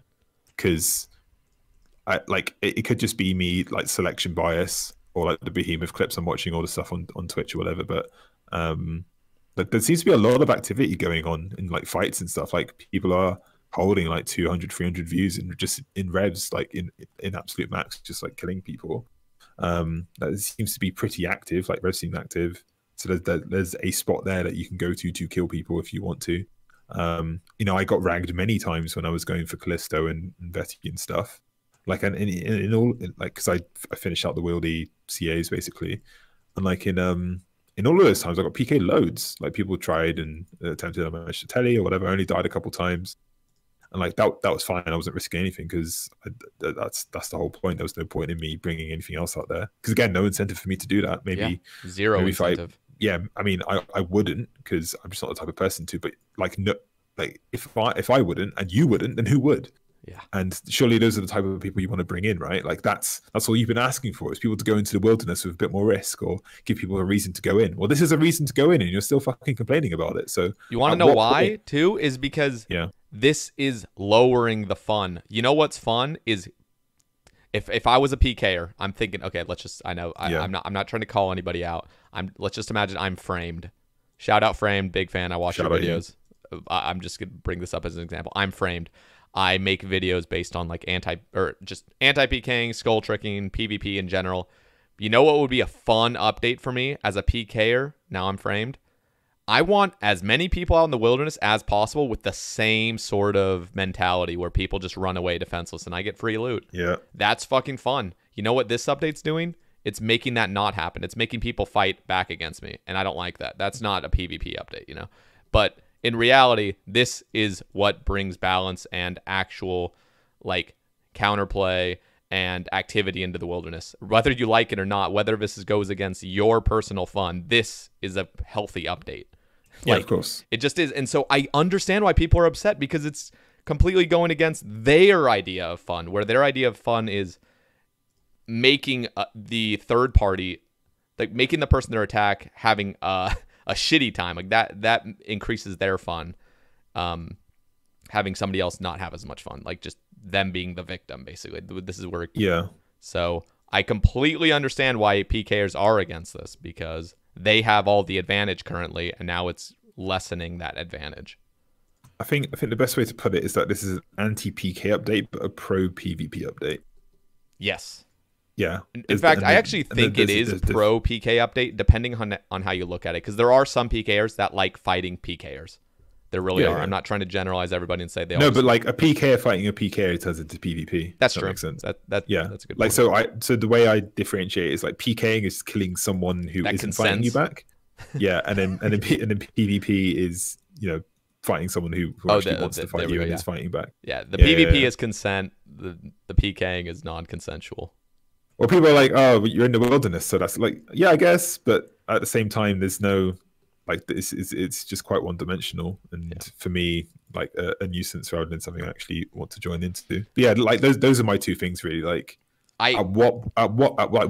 It's not even like what update, because you would just say some random level 60 like silver rainbow super chins in level 60 wilderness where you have to like pay 5 mil to get in, and like, yeah, that's your perfect update. But like what's like the minimal level of standard that would be good enough for you to be like, okay, cool, we can actually work with this in a wilderness thing? Because like if I had full control over the type of stuff that would go in for the PvP side of things, I'm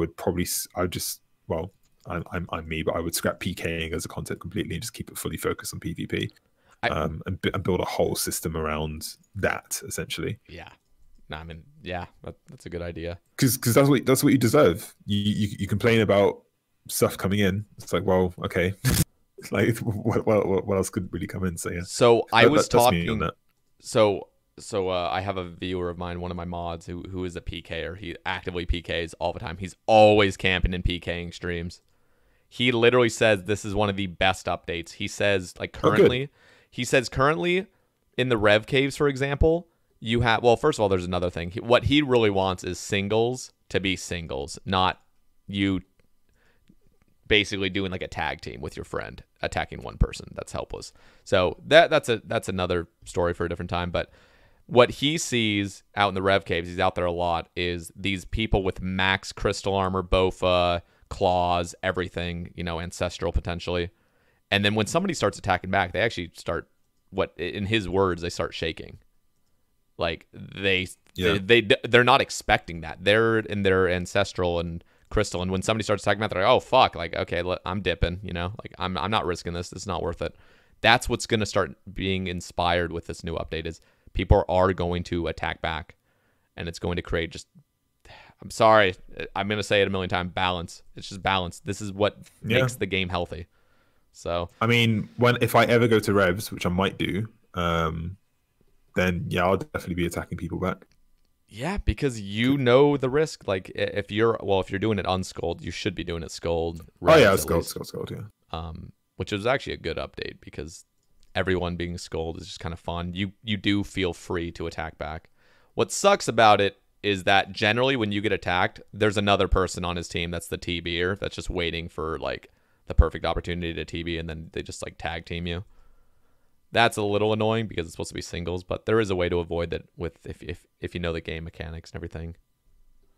So, part of me just doesn't understand, like, before we move off to PvP stuff. Yeah. Like when I was at Vatti, right? Yeah. Part of me just doesn't understand like the 7-man hit squad on my like 100k risk. It's just like yeah. the max I could be carrying, and like none of you even smiting either. Like the max I could be carrying is like, I don't know, maybe I get the Ring of the Gods drops. Like, okay, cool, but that wasn't.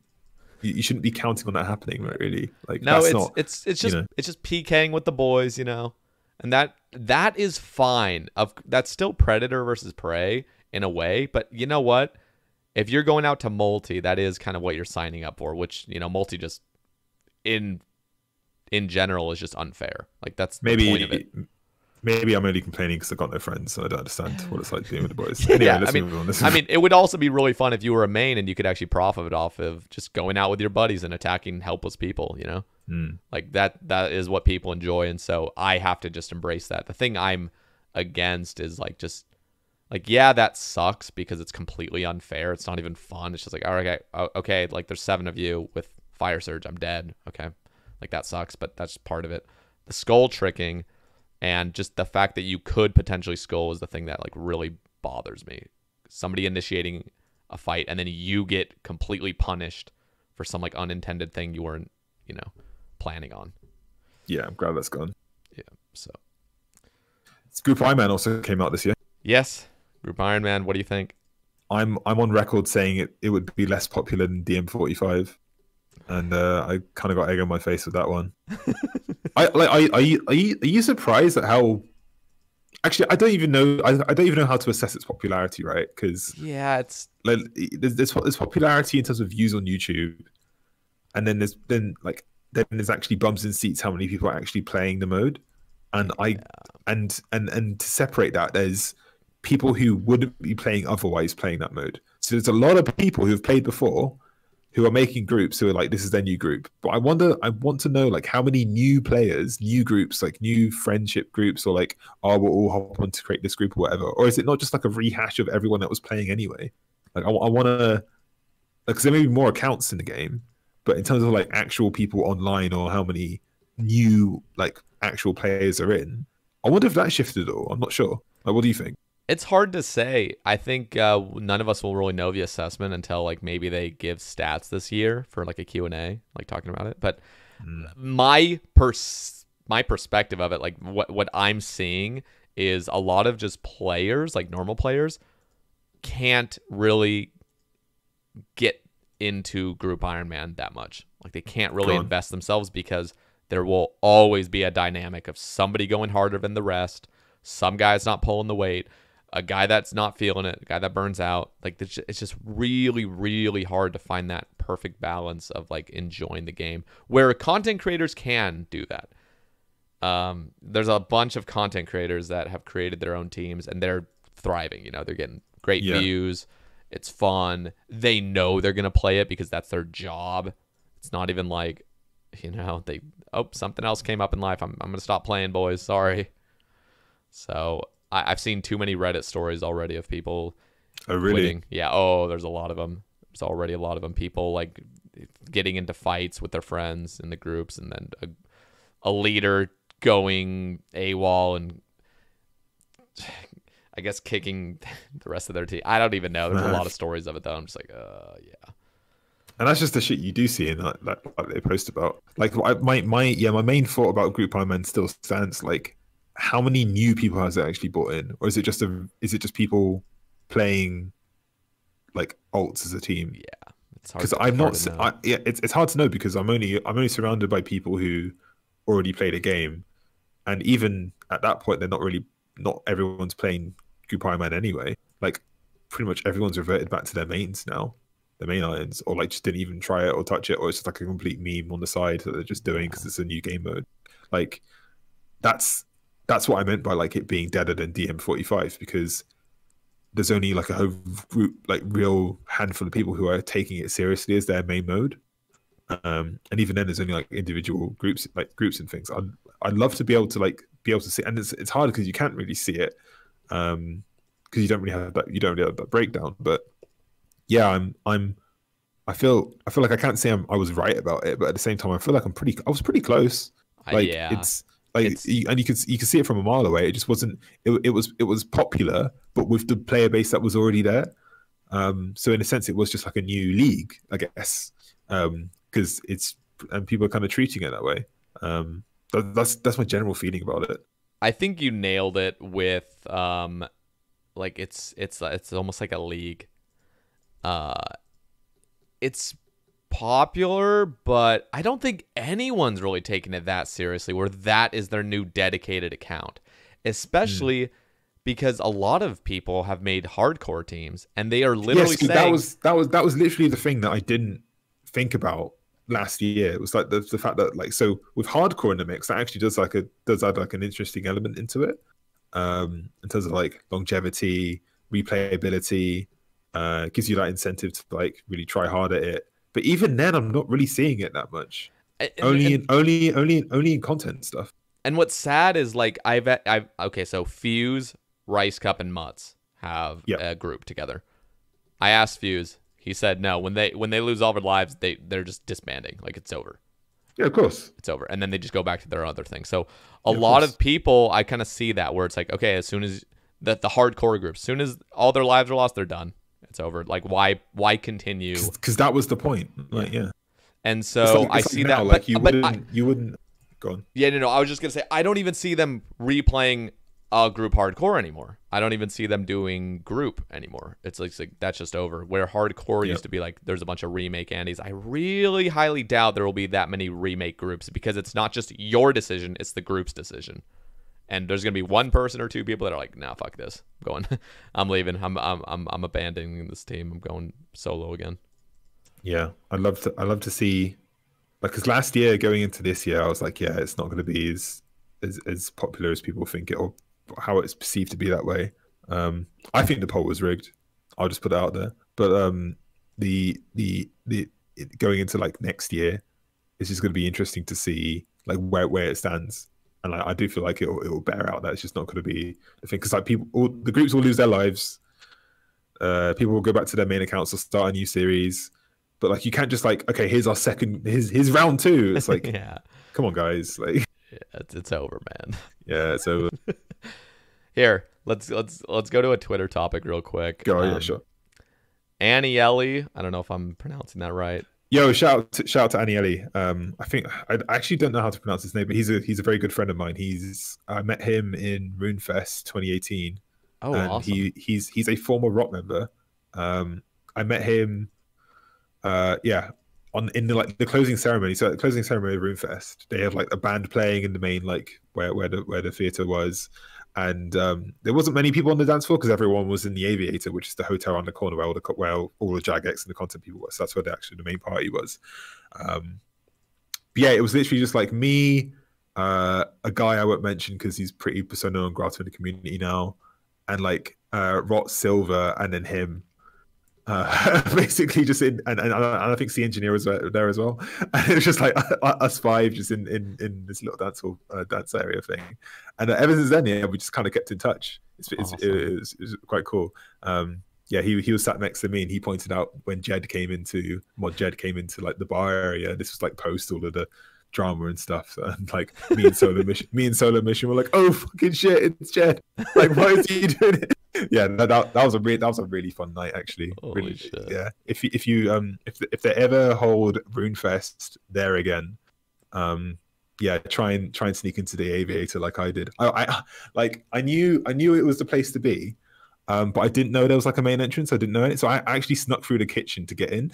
Like there was like a little side door, and I was like, fuck it, I'm just gonna go in and see what's going on. And yeah, I just like walked in, and then you get into the main hall area. Like you go through the restaurant main hall area, and then like you go upstairs, and like literally everyone's there. Like Frame's there, Alkin's there, Guns Chili's there, Wow. like Boaty's there. So like all the J mods, That's so all the content feed, dope, like dude. literally just everyone there. And then like obviously it starts building up as like the twice still going, but like everyone else who was like attending there kind of just went home, or they went to their hotels. They went to the Weatherspoons up in the main town in Falmouth, no, in Farnborough.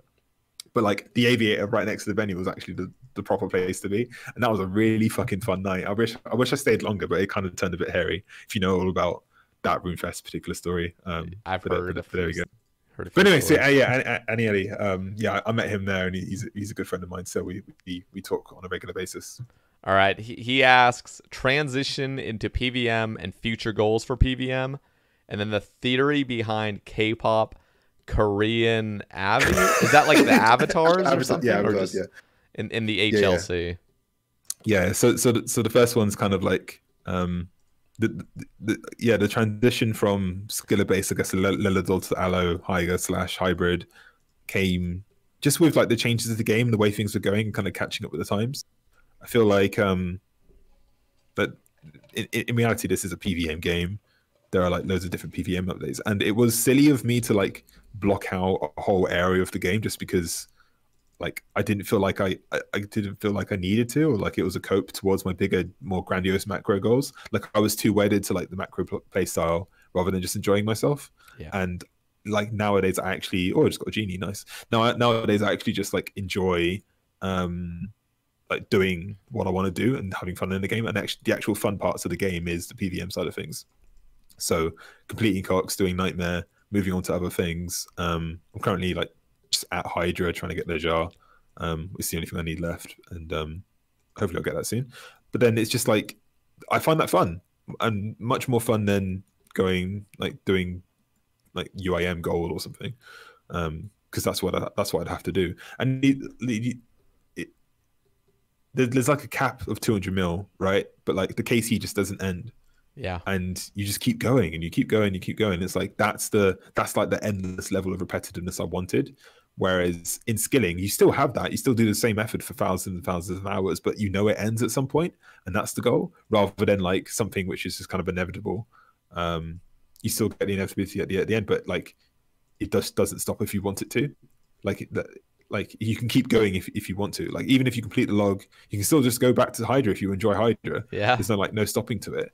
Like, yeah, you get 200 mil minor, you still go back to Granite, but like, why? Yeah, there's like nothing. Whereas like the KC and the high scores, and like it just goes up and up and up and up and up, and that's like the actual enjoyment part for me.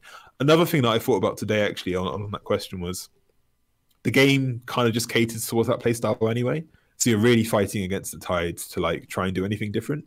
And as more bosses come out, as the drop tables come out, and if you're worried about like devaluation of your skills or these type of things, then doing bosses for resources is like the best way to prevent yourself on that, because you're doing something away from the skill itself, but you're going in line with where the drop tables are going, and then once the skilling method, which fully devalues your method, comes up, but you have everything you need anyway, so you didn't really waste any time, because yes, there's an inevitability for things being enough. Again, the side topic, it doesn't have to be that way, but it's kind of the trend that is going down at the moment, and you can kind of like stop that affecting your play style if you just kind of take the different road of it, like just doing the PVM side of things and getting the resources that way. Because yeah, like you just don't lose out, especially if like your goal, like mine, is to complete the game. You would have to have done it anyway, so it's just like reordering the way that you do it, and you just do the skilling last, because all of this is just zero time in the grand scheme of things. So yeah, that's where my mindset is, and I don't see anything changing that. Even though I said last time I don't see myself PVMing. I feel like I've come to a pretty solid foundation of like, this is the direction the game is going. It helps me not worry about things being devalued. It can only get better and better from here as they release new drop tables and things contribute to that. I can do different methods and things. I don't have to worry about GP or resource gathering or these other. I have a lot more access to zero time stuff because it will just come out anyway.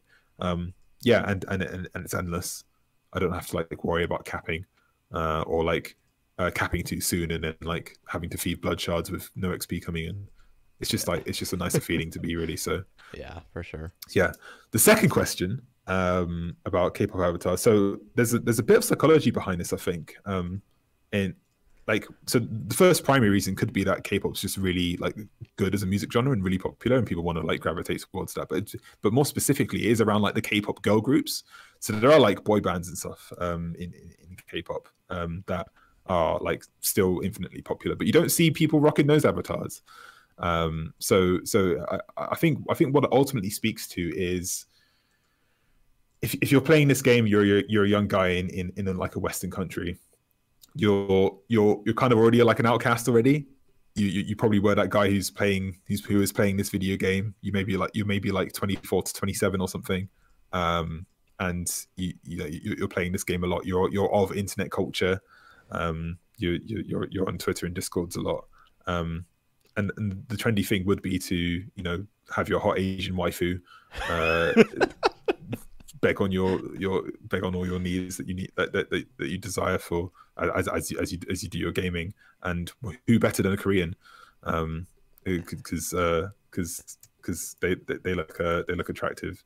So there's that obsession there. But then there's the kind of like looking to a culture that isn't your own as well, and that kind of like othering aspect which kind of piles on as you're withdrawing yourself away from the culture that you're surrounded by. So like you're already kind of like a nerd and like an outsider in the culture that you're in. Why not go full throttle and just be a complete weeaboo? Like I feel like back in the day, I felt this for sure. Like it was a good like 4 or 5 years of like, and I'm sure this still happens now, where like you are just like a giant weeb, and that like you look to other cultures because the culture that you're currently in just seems lacking to you, and there's something a bit more aspirational in the content and media and the way they show their stories, and it kind of just resonates with you more than what, like some Netflix TV show you can just pick up and watch here. So, things just seem so much better across the other side. So there's like a celebration of that too, and part of that as a young guy goes into the women that you celebrate and idolize, and K-pop just seems to be the way that goes at the moment. I mean, it used to be like anime girls and all kinds of other stuff, like emo girls back in the day, like the Paramore days. Yeah. I remember like in my, like people would have like what's her name, like Haley from Paramore or something. Like it used to be that type of stuff, but same type of desire, same type of demographic, to be like aspiring to something which is a bit outside of your current culture, because that culture's rejected you. So to celebrate it would be against who you currently are. That's the academic answer to it. But yeah, mainly because they're hot and it's kind of a meme. That was way more in depth than I was imagining. Wow. There you go. Yeah, you do see it a lot. That's my answer to the K-pop question. Okay. So yeah, I don't know what my thoughts are. I mean, that was a lot to take in. I see it a lot. It's usually high level players for sure. Yep. I personally, again, personal. I do not watch anime. I don't listen to K-pop. I don't see the total I don't see the reason for it because I'm not into it. But who knows? I mean, so like, I think I'm mixed race, right? So any black or mixed race kid, like boy, who was like 11 to 14 or so, had like Goku as his dad. Like that's just like Garrett. That's like Garrett from Dragon Ball Z. Like just like guaranteed. Anyone in the comments say now, like definitely Goku was your dad, because like see that was the other thing. Is like I barely even watched Dragon Ball Z. Like I had friends that were like super into it. I also had tons of friends that were into Avatar of the Last Airbender. I just never. That was like after my time. I like never gravitated toward that stuff. I was more into like Family Guy, Simpsons, and Malcolm. No, yeah. It was like Pokemon, Yu-Gi-Oh, Dragon Ball Z. Those like the trifecta, basically. Yeah, I was into Yu-Gi-Oh for a little bit, but like I don't know, I just kind of fell out of it. Yeah, but then there's people who don't fall out of it, and then you get into like the mangas, and then you get into like the other cultures. You start learning about these type of things, and then you end up putting a K-pop heavy on your on your avatar. Okay. So there we go. I feel like that's closest to what's actually going on there, because I used to be of that before I just did other stuff. Interesting. Okay, we got a question from Box Terrier asking favorite RS drama of the year, and then I know you asked me this at the beginning. What were your personal Your biggest personal and RS achievements this year. So I guess IRL and RS. I know mine in RS was the mace. Just those. What drama happened this year? You tell me. I don't know. Let's think. Well, Group Ironman was a little bit dramatic. People were trying to spite vote no. I don't know. That wasn't really. There's current drama right now with wilderness changes. There was drama with hard modes coming out with everything. Let me look on Grand Holy Grail of drama and see the top posts and see what comes. Yeah, you might need to look at that. I'm talking about. If you go to Reddit and look at the monthly calendars that are. Yeah, I'm doing it. I can't even remember like the super dramatic. Oh, 117 HD. That's a big one. That's it. That's the big one. Yeah, 100%. Yeah, that has to be the biggest drama of the year for sure. Even though it was, does anyone use the plugin anymore? Because I use it for screenshots. I'll take a screenshot of it. Well, there you go. No, but it does. Okay, so I would use it if my computer was amazing to the point where I had uncapped frames, like just. Because right now, if I switch to 117, I have to turn everything down to the point where it doesn't even look good. And then same. I can save frames. But when I go to my POH, I go to Prif, dude, it's like 20 frames max. It's pretty bad. Yeah, so if you go top of all time on Reddit 3 months ago, it's 78.1k upvotes from 117. That was on the top page. And then the next one is a joke video from Swampletics, which is a 45 point. So there's a 30k upvote gap. It was insane how big it blew up. Yeah. And how many awards does it have? Did you see them? It's got over 4,000.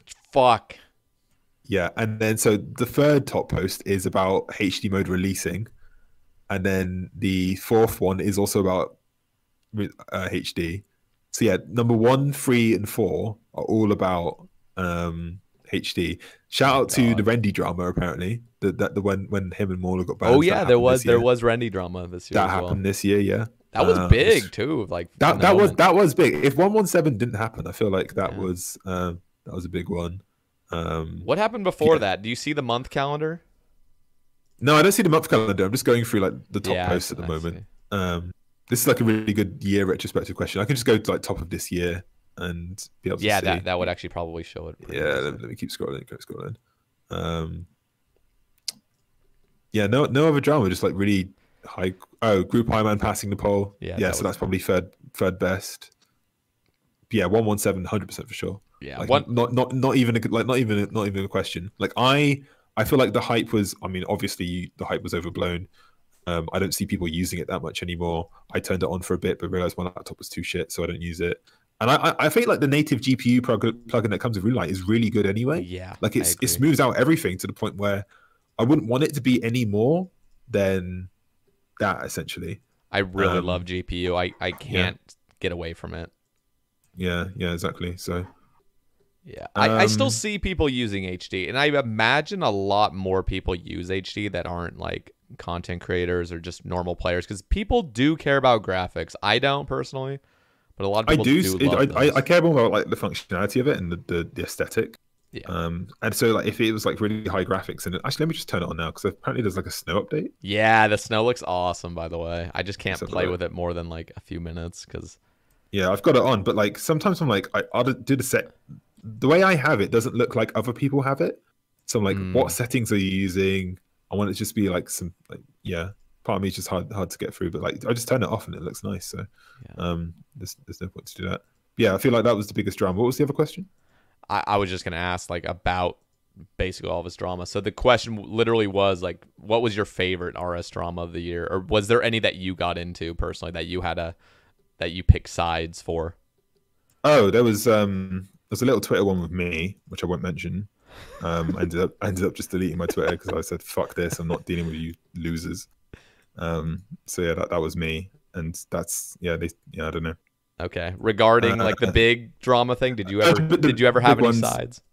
Like with Rendy, did you like pick sides or choose sides, or with Group Ironman, did you care? Oh, Group Ironman, I cared. Again, I still feel like there's something fishy about that one. And then, the other two, I just found it interesting how like this was the thing that people got railed up about. Like there's always that type of cause that people get causey, the causey type of people. Like I will pitchfork this to the bitter end. There's 6K comments on this, like and it's just like a lot. Sorry. One more thing. Sorry to interrupt. Theoatrix was the other one. The Theoatrix drama. Oh yeah, that was hilarious. Okay. Anyway, continue. I feel like the side was pretty clear on that one. Yeah. It was. These things are just kind of interesting to watch. I tend to watch these things from behind, from a distance, because you don't want to get too cozy about these things and be all up in arms. It's always good to keep a level head. That's always good to remember, guys. It's these things will pass, and you may end up looking silly by saying the wrong thing. Yeah. I had Rendy on the cast shortly after all that stuff happened. Dude, I got to give a shout out to Rendy. He's a good guy, and he's funny as fuck. His videos are good. When I had him on the cast, man, you know what? He was not bitter at all. And in fact, the whole entire cast was just talking more about him as a person rather than like stupid RS drama. But shout out to Rendy.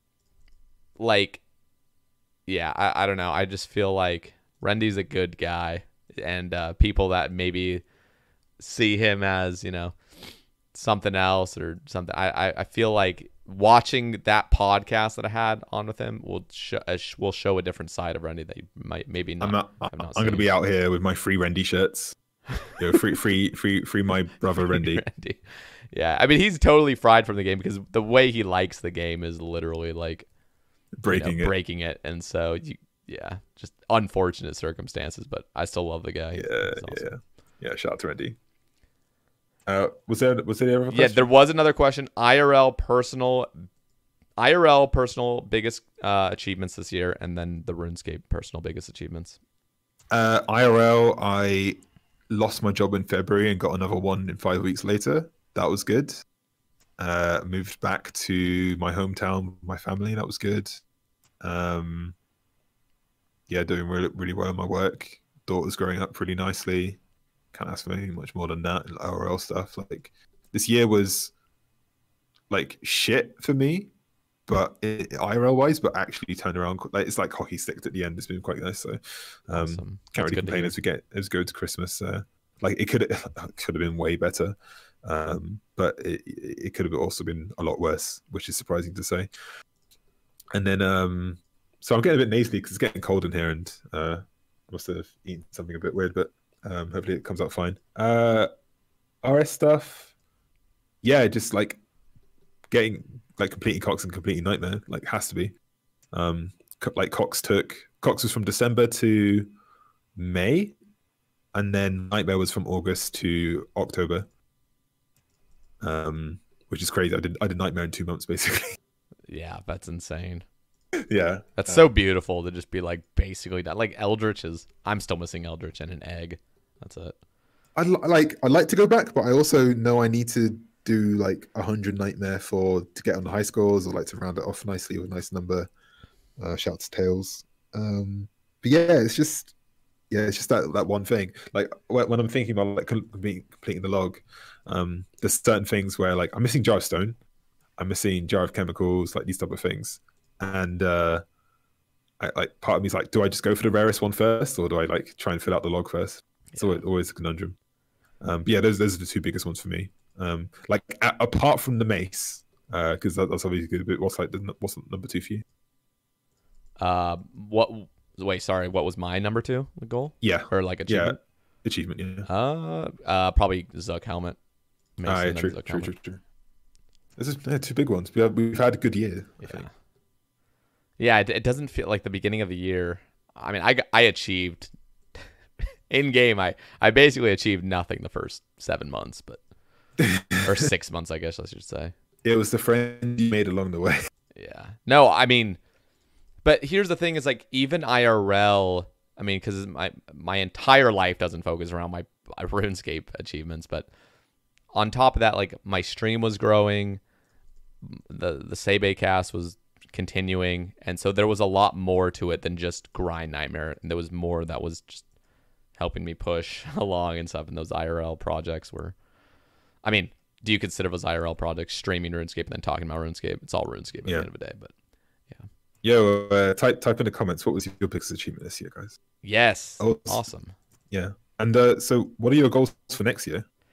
Goals? Like, these are like kind of like sound like wrap up questions. We're definitely not wrapping up. I'm just like, yeah, no. Honestly, I don't really know. I mean, I want to complete Nex and Raids 3, but it's just too hard to even say like how long those will take and if I'll enjoy them. So one of the things I want to do is I really want to try out leagues because I've never done a leagues, never logged into one.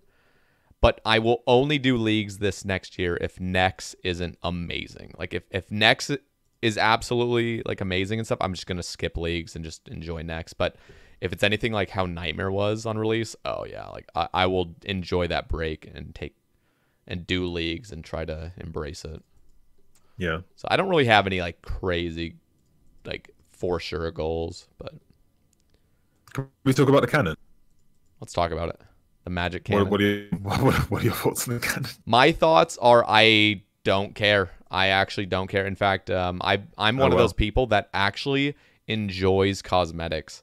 I don't actually like go all out on them. I'm not like a fashion guy. I was just always trying to rock fashion, but I never find anything wrong with just aesthetic changes and stuff. Like, yeah, maybe I'll have some issues if it goes a little bit too far, but I honestly think I'm almost playing the devil's advocate with the canon because too many people have already voiced extremely strong opinions that they hate it to the point where now I have to like balance it out by like being on the opposite end, even though I personally think it's not like amazing, but because everyone else is already saying it's shit, then I'm like, yeah, it's not that bad. I kind of like it. Yeah, it's weird how that happens, but I have two like separate like problems with the canon. The first one is like the actual art itself. I feel like to be a good artist, you need to like work within the canon and the actual aesthetic of what you're working with in the first place. So that you get like certain period pieces, you get like certain sets, or like or certain works which like are cohesive in a theme. And I feel like within this theme of old school, there's a certain level of, for lack of a better term, shittiness and old school type of style that comes that has its own canon, has its own history, has its own quirkiness to it, where you can bend the rules and push the boundaries of it to get something which still fits in. It's still there. It's still thematically there. I feel quite strongly that the canon in and of itself falls outside of bounds of what could be considered to be an old school piece of art, and that's my opinion on it. That's my case of the reason why. The bigger issue I have with it is the people who support it thinking that there's no reason why anyone would have an issue with this in the first place. And like I've actually taken time to like I have 7 like really just like annoying like it's just like it's the way it's positioned, or the way that like the argument that kind of happens. That like that's fair. Yeah, so like the first one is like it's kind of like they start asking questions like they were just born like, oh, what is a fantasy game, like what is old school art? Like they ask questions that like have answers to them, but like they presume that they're kind of like they don't know anything. Yeah. So like they try and ask you questions to set the standard to where they can then like go attack it on that, when clearly everyone knows what we're talking about when we talk about like an old school feel or the aesthetic or whatever, because there's like a whole 20-year history of the art style and what it looks like to compare it to. So when they start off with like, oh, what do you even mean by fantasy, or what do you even mean by old school art, it's kind of like pretty disingenuous. And then there's like attacking it from like, why are you taking this seriously? Oh, it's not even serious. It's not even a serious point of contention. Like there's no point of even talking about it. Why, like, you're the problem for like bringing it up. You're like, why are you taking it so seriously? Why do you care so much about this? There's like belittling the argument. Oh, it's just a canon, bro. Like, it's no big deal. It's just one piece of content. It's just a bit of aesthetic. There's like changing the actual argument of itself. I'm saying it's not fitting in. It's not a good piece of artwork for it. They were just saying, oh, you have a problem with the cannonballs, or you don't like me as an artist, or I do think, okay, well here's one thing. You have been sounding a little robotic just in the last few minutes. I don't know if it was some connection issue or whatnot, but it's still totally understandable. Yeah. Just making sure. So context. I'm in a hotel room, and I'm tethering off my phone. So it's it's a robotic, isn't it? Yeah, it's a little bit robotic, but it'll do if nothing else can change. I was just wondering if like something happened to the connection, but if nothing else happens, it's still okay. It's not the end of the world. Yeah, it's kind of flagging. Maybe I can change region again. Okay. If you can still Sorry, hear me. guys. Yeah, I can still hear you. Okay. Sorry, guys. No, it's totally good. I wanna. So one of the issues is like people. This is what sucks. Is like yes, the canon is out of place. It's same with like the elf art. You know, elves' faces all turned, and then like, but people were having issues with everything. Like they changed the shading of herbs on herb patches, and people were complaining. I thought that was a great update, but the fact that people will complain about any change makes me just not take seriously a big thing like a cannon. Like a cannon, this thing will look really wonky in the game. Like I'm not gonna lie, this is a pretty large thing that you're setting up anywhere, and it's pretty aggressive looking, like just weird thing looking. But because everyone freaks out about every single graphical change, makes me just not take it seriously. So that's unfortunate. Yeah, that's fair. And I do completely agree that the canon is out of place, but at the same time, I'm like, it's fine. Like, do you see the holiday event items they come out with? You're holding a fucking like 3,000-pound boulder, like you're just walking around this boulder. Like, what is the point of that? Like, that looks out of place. Like, there's a lot of things that they just take liberties into, just making just a bunch of cosmetics, and I'm fine with it. It's just like whatever, you know. The game's evolving, you know. I just kind of gotta not be such a boomer about it. But yes, I do totally understand your points of the canon just being a little bit out of place. This is like where I double down though, because I still have a problem with it, and I used to think that these things are just inevitable, like catch up boomer, like okay boomer, come up with the times, but like these things aren't actually inevitable. Like you can't prevent them. You can actually just make a decision not to. I'm roboting again. Yeah, you are. You can't. Oh, damn it! Bloody hell! Sorry, guys. This is like boomer tech audio. As I talk about being a boomer, I get a bit boomer tech stuff. I'll see what I can do. Sorry, guys. So the what was I going to say? Like these things aren't inevitable though. You can't just decide to do something differently, or like to not put it in, or to like not pull the update, or like to not go against the canon of the art of our history of what the game is, and then act as if I'm the person with the problem for bringing it up or having an issue with it. I'm mainly talking about the artist itself. Like I feel like feedback wasn't welcome there, and that's mainly the issue I have with it. Because at what point, what can you do from that point? You're being made fun of for having an issue with it. I will just say, yeah, like on their end, it's them overcompensating for the overcompensation that happens with everything else. So they have to take a step further and almost like personally attack your views on it, simply because everything is attacked. Any change that any JMods make to the game, it's attacked. So like they are probably overcompensating just as much as like the other players are overcompensating. Again, I'm just playing devil's advocate here. I hear it. I don't really care either way, but I completely understand. I think the biggest thing is just like empathy. Like, just empathize with somebody's viewpoint, and I try to for most issues I try to see both sides. I mean, it looks fucking cool, but it doesn't look cool for the game because I don't think it fits in with the. It looks like Fortnite. The aesthetic of it. I mean, that's what people are calling it. So, what was I going to say? Yeah, I understand. Like, it's a cool piece of art. It'd be nice for it to be put in the game. I just feel like what it comes down to really is like, what is the null hypothesis? Like, what is the standard you should be like having to build a campaign around to get it changed? Is it these things are progressing and we need to like you're the problem for like putting the canon in, or is it the problem is the canon being put in itself? Like who's actually like building the case for it to be put in? And it probably is a good thing to have that sense of no, you probably shouldn't put this in because of XYZ. As soon as that's gone, I feel like then that leads to loads of other different I mean it already has in terms of like the way updates get brought in, what the players want, ways to get things, the way things get voted in, etc.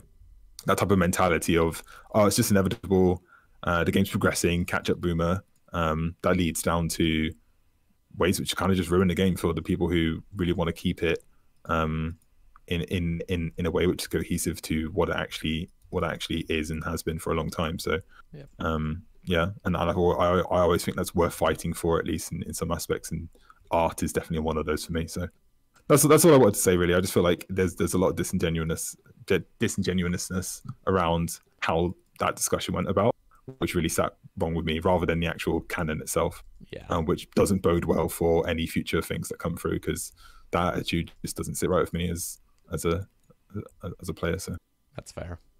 Yeah.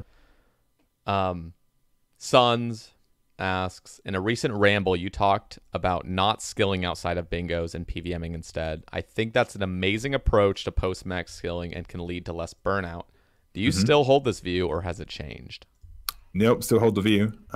Just wish I actually skilled during bingo. I know, it's addicting. You start like, oh shit, like I missed this one, now I can't skill again. Yeah, no, I still think it's true. I think skilling in and of itself, when you do have opportunities to add in that competition, I feel like that you should take advantage of it, especially on an Ironman where you're kind of encouraged to not spend all your stuff.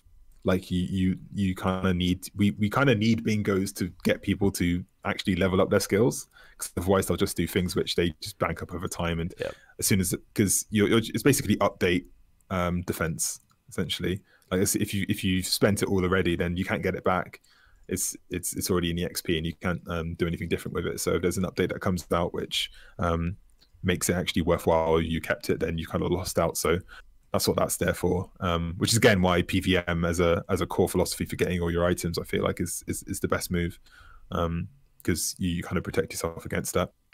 But yeah, I only ever really try and skill during bingos, like do things like construction or make potions or do anything else that the team needs, because it's just more fun that way, and I get to do stuff I can't necessarily always do during bingo. I mean, Olympus bingos are changing a bit more because there's a bit more of a PVM focus now, but back when they didn't used to be, and it was all skilling, there'd be no reason to skill outside of bingo, and I still hold that to true.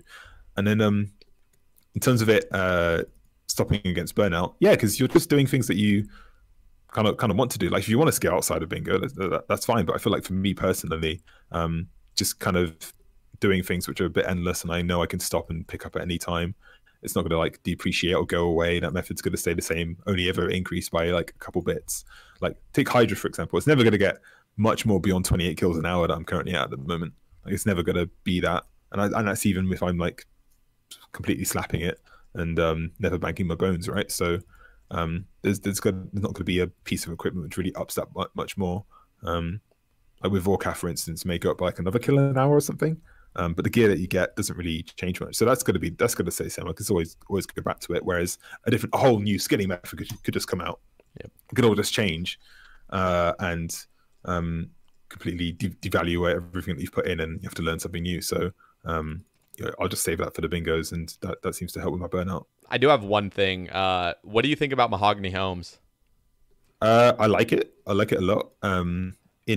I've completed it. So I've done enough of it to get all the log and stuff. It's not for me, again, because I can just do tables with the way I'm building my account and basically have infinite GP for racks and stuff. So through the PVM side of things. So that's fine. But as an update, I think it's really healthy, especially during bingo, like because we scale it appropriately. So 1 hour of Mahogany Homes we equivalent to 1 hour of Teak of Mythcapes. So you're basically getting 1-to-1, but you're saving the GP of it anyway. So it's a really nice method. And nice. So it's really fun to do during bingo as well. And I think it's just a pretty cool method. I think they nailed it. It's like I've been doing a little bit. I completed the outfit, just missing the blueprints and the saw. But I did a fair share because like initially, I mean, I'd recorded my first hour after getting the plank sack, and I was getting like really high rates, 274k, and I felt like I was like already mastering the method very early on, because there isn't really many areas to like save ticks. There are a few in like the actual houses themselves where you're building stuff, But so and I kind of wish there was a little bit more like depth to it there. There is there's a little bit like how you open the door, whether you step in front of it first and then open it. You could sometimes save a tick there. But I've really enjoyed the method, and I think they absolutely nailed that update. One thing coming down the pipeline in terms of Ironman meta stuff, I feel like next year, and you're already kind of seeing it in a couple of other scaling methods, is adding a bit more depth to things by bringing glass and blowing glass while you do stuff. Mahogany homes is already one of those activities where there is a method where you get over EHP macro wise by like blowing glass and things. Sepulchre is going to become one of those things too. Herbivore with the new plugin that just came out, which makes it as AFK as Quest Helper. Did you hear about that? Wait, Herbivore is going to be. So there's a new plugin on Runelite, which is like, I think it's like called Herbivore AFK. And do you know how Quest Helper looks at like the VAR or something, or the variable value to see like you don't need to finish the dialogue to the next progress or whatever. It kind of knows where you are. Okay. With this plugin, it does the 50-50s for you. Really? So, and it has like a line that you just like follow and walk to. Like it makes it so, you know, like the Herbivore plugin already has like a path or whatever, but you kind of have to guess like which. Yeah, this one just completely gets rid of that. You can just like do that. So really with that now it's like no guessing. So you save ticks on that already. Wait, is it on the plugin hub or it's on the plugin hub? It's on Runelite. This is not a dodgy thing. I wanna try it out. Yeah, so that's a thing, and we just updated the skilling Discord for Gliss has done. Shout out to Gliss, high level Ironman front page, I think. He's done like an hour of blowing glass and doing Herbivore like that way. So that ends up being like plus EHP, but kind of not, because you're missing out on like bird nests and stuff. It's just really complicated. But yeah, stuff like that adds depth to where you're just like adding in things. It kind of just adds depth to it. So Mahogany Homes, yeah, thumbs up for me. I feel like I really nailed it. Yeah, it's just cool. I think just the numbers and everything work out really well, because there still is. It's not like that's the new meta. I mean, there's always going to be the meta. Technically, there's nothing that can be exactly tied, but it's cool that you have a choice. Like you could still do Mahogany tables if you wanted crazy XP per hour. And if you're planning on like not completing 200 mil all as fast as possible, you're gonna get a shit ton of planks all the time from Kingdom. So yeah. Okay. 42 asks general thoughts on how the Sae Bae cast has progressed over the year, particularly from how you feel about it as a guest. Yeah, so I think I touched a bit of it at the start where I thought it was just like a duo ramble type thing, and this like it wouldn't last as long as it has, if that makes sense. Like not to diminish like what you could do or like the potential or anything, but the format I think it couldn't have gone as far as like rambles typically go. It had to form into something which is a bit more like an interview series where you get like high ticket people on, or like actually like your friends or these type of things where it evolves into something bigger. So I'm really happy for you that you have this legacy building content engine now. It's good to like ground yourself in something like that, I think. And yeah, being asked to come on again, despite the super long one at the start, or like one that didn't have any structure on it, still not doing like a proper official episode, as it were, in terms of like proper formatting or these or that. It's fun. I'm really excited to see. Actually, I'll ask you this: like, what do you see happening to the Sae Bae cast in the next year or so? I don't know. I mean, by next year, I want to be on episode 100. Wait, if I can pull out 50 a year. Wow, that's my plan. Because you're gonna have a Christmas episode. You gotta like put the snow on and.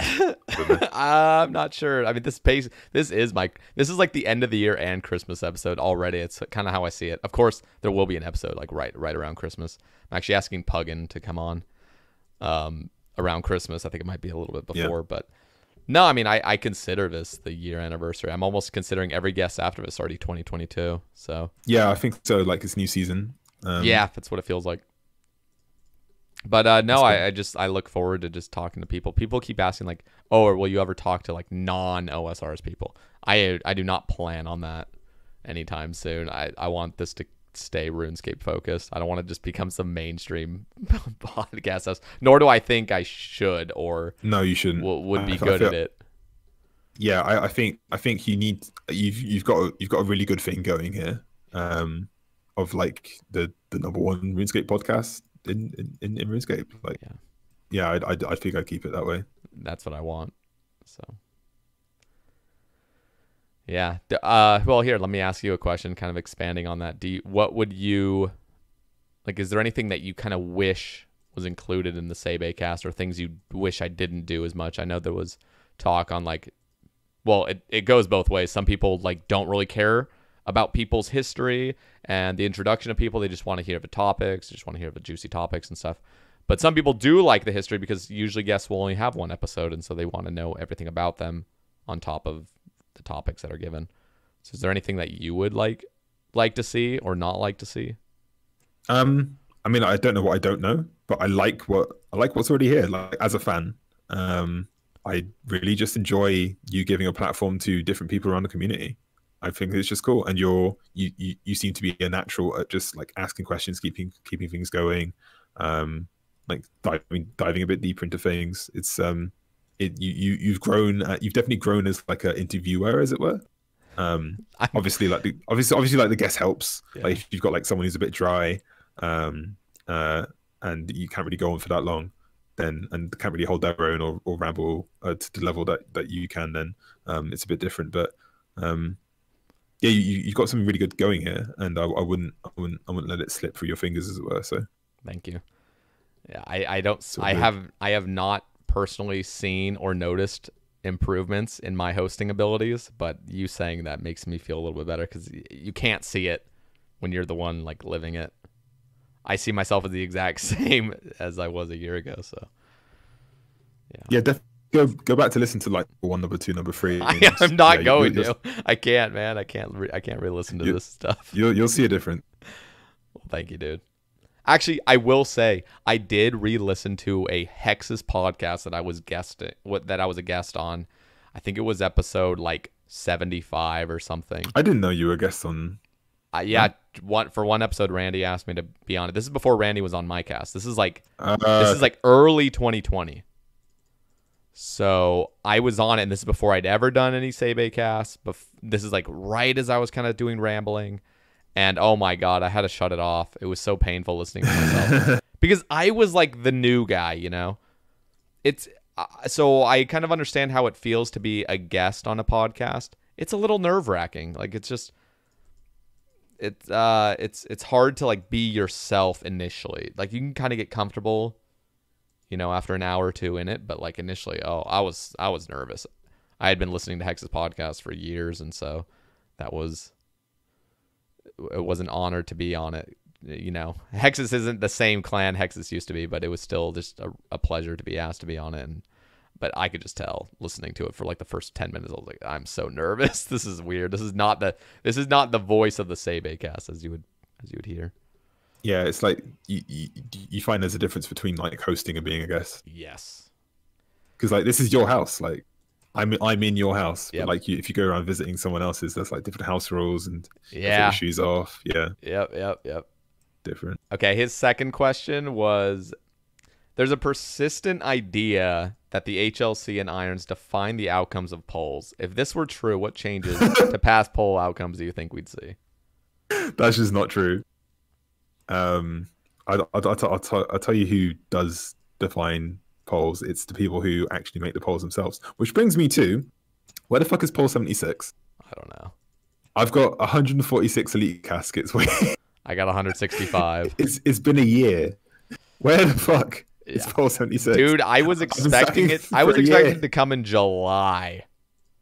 And then I was like, oh, just 2 weeks. It was August. All right, you know, it'll come in September. It'll come in October. It'll come in November. That is a topic I've seen though. Is like the content drought.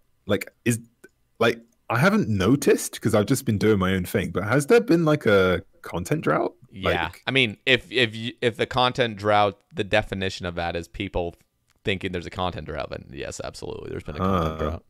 Yeah, so like there hasn't been this poll 76. Like I think when the elite thing was talked about, it was like poll 73, 74 something.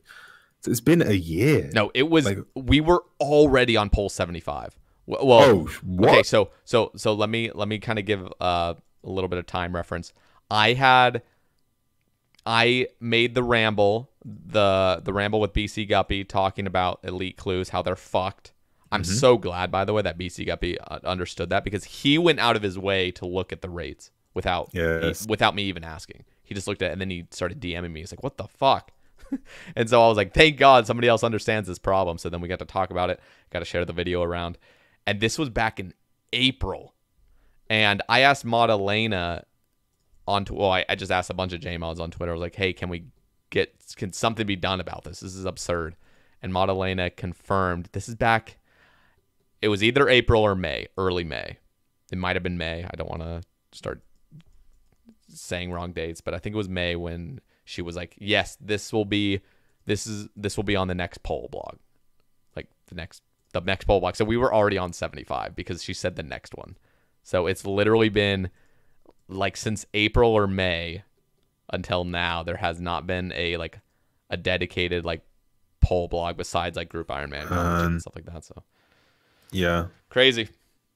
Is that good enough? I don't know. What do you think? I mean, personally, I'm with you. I do my own thing. I'm playing the game. Even if I've said this before, even if there was no update for 3 years, from now until 3 years, yes, that would be a horrible thing, absolutely horrible. But I would still be playing because I have that many goals. Yeah, same. So personally, I'm fine. I have plenty on my plate already, but I know other people like crave those updates, and that's totally fair, and that should be the case. There should be updates more often. Yeah. But I think 2022 is going to be just crowded with updates. In fact, we're already seeing it. There's going to be leagues. There's going to be next and into leagues 2 weeks later. Then there's probably going to be all those quality of life updates in February, hopefully. Pole 76. Hopefully Pole 76 is in January, but yeah, it'll probably be February. We'll see. Yeah. Yeah. Anyway, back to the question. So I think it's absolutely laughable to think that high level people have any influence on the outcomes of polls, maybe in terms of what actually gets polled, but even then I feel like some stuff, like, did anyone ask for this, or is this just like something you guys decided to whack on just to see what would happen? Can't think of any examples, but there's been loads of questions where it's just like, what, who, and then you look on Reddit and it's like there's no threads about this, no comments, no tweets. Is it like a forum thing that I'm missing, like a different avenue, like so like part of me saying that. And it's not even the people on Reddit who actually decide these things, because when you put something on poll, it's kind of inevitable it'll just pass, because that's the meme. People just fall into the meme. So the people who actually controls things putting into game are the people who make the polls. So if you get their names, add them on LinkedIn, make friends, get in their ear and give them the Sae Bae agenda handbook, then that would be your way to get in. But yeah, I don't think us high level people really have that amount of influence that people think we do, or that we could have. But if we did, I feel like a lot of things wouldn't be in the game. There'd be just different things, just different things catering to us. But maybe that's not best for the game, because we are a small part of the community, and there is a larger part of it who wants it's just the mass man of things. They just want I guess in my opinion, the cheap and nasty, rather than the things that actually they don't want but actually need, if that makes sense. Yeah, it's hard. Which is unfortunate, but it's just the way it is with polling and so systems and that type of thing. I asked Minalinsky this, and I want to ask you, would you like a new skill? Yes. If and it can be any skill. I just want something new. I think similar to what power creep, similar to like the time delay that power creep had, where that something had to be better than what was currently there, because there's no use in 10-year-old content still being best. It's just like even in me as a conservationist for the soul of the game, I feel like if you were to release something, it's got to be at least better and not just a side grade to stuff, because again, you run out of space for side grades. Otherwise, you're making content specifically for side grades to avoid power creep, and then you end up just like diluting the pool instead of creating like a cohesive progression chain, which you can actually do now because most people are playing Ironman anyway, and that's how the game works. So like you go for like this piece of gear and you graduate into this piece of gear, and this gear allows you to do this gear, etc., etc. So if you didn't have that, then what would there be to attain? There'd be like no development path or skill tree that you can go up, because there isn't really one where like it's not like a talent tree or like a path of hero, like or something like that, like a character development thing apart from gear. And if you just keep doing side grades, and you're going for all these different things, but it's only marginal, so it's not really worth it. So you feel like it's not like something you have to go get. Whereas 2 max hits is something I feel like I have to go get. Yep. So yeah, that's correct, and I feel like the time's there for it. So, what was the question again? Sorry. I don't even know what I just asked. I was looking at this next question I was just about to ask you. Never mind. Someone comment below what the question was. Yeah. I'll be happy well, to here's URC2. This is what he's asking. In fact, we'll probably think of what we were just talking about. This is where it all started for me. To this day, that cast is still one of my favorites. He's talking about your episode 2, the cast. Nice. Vatti, you deserve credit for getting me hooked on these casts. If you could add something from another game to OSRS, what would it be? I personally like how most games have a training mode. Yeah, I think Sandbox is cool. I think one thing I would add is like a proper PvP system, like a full tournament system or an arena system with seasons and rating, and just carbon copy the arena system from World of Warcraft. I think it would do really well here. I gotta say, sorry for interrupting. The perfect opportunity for a clean slate at PvP is sailing. Having ship wars, got your 2 ships out beyond 50 wilderness, out in the sea, and you're setting up your cannons, onto your boat, and you're fucking having PvP. Like, that is, who knows, if Jagex could pull that shit off, but a clean slate at PvP, perfectly balanced, which sounds. Oh, we're talking about new skill. If you want a new skill, that's the question. Yeah, that was it. Exactly. There we go. So like, yeah, I mean, I've heard you and BC Guppy talk about sailing. I think that's a really good idea. I'm just ready. I'm ready for the right skill to come out, because again, I feel like in a couple of years the time will be then. Where the front page is kind of filled up a bit. Power creep is kind of set in. There's a few other pieces of content, and it's like you just put it in League 5, League 6, and just have that be the beta. Like, the league is adding the new skill plus like an extra little fun thing to it. So yeah, like we've got the framework to be able to trial these things out. I feel like it'd be a good opportunity to put something in. I'm definitely welcome to one being added in, as long as it's cohesive to what's already been there, and it fits in well. Then I've got no problem with it. Absolutely. The crazy thing is like, you're absolutely 100% right. A beta through a league with the new skill is the perfect way to introduce a skill. Yeah, because people actually get to try it. Yeah, you get to fuck around with it. You get a feel for it. Yeah. Yeah, and you get to see like what's working, what's not, until it's like game breaking in the actual game. So. And then like the rewards can be aesthetic, like cosmetic changes to the things that you make in that skill. Like you can do a whole leagues on sailing as a skill. Because I'm sure that much dev time goes into leagues anyway. Like if you kind of built a bit more of a framework around it, and have the league be the mini game sailing, which would then just be the skills sailing once it's back in the main game. So you start off on the main game, and you just train sailing and other stuff as well, obviously. But the main point is to just have sailing as a thing there, so you can have all the league points be centered around the skill. All of it feeds into like training it and getting it to max level, doing all the different activities at the end. You can really flesh out and incentivize people to go try it out. And get cosmetic rewards, like say like dragon is like a dragon ship, like a Viking dragon ship or something, that you only get through like playing that league. So it's like a one-off cosmetic thing. Like there's so much shit you can do with that. Yeah. I feel like that'd be really fucking cool. I think, I know I've mentioned this so many times whenever I talk about sailing with guests, but like the trading aspect with it, where it's like the new Varlamore place, or Valamore, whatever it's going to be called, in the corner of Zaya. Like, let's just say this new city can only be unlocked through gaining favor through sailing, like as in you have to trade goods from other places around the world, and then they will eventually accept you, and that opens up the city to you. Things like that are just so exciting.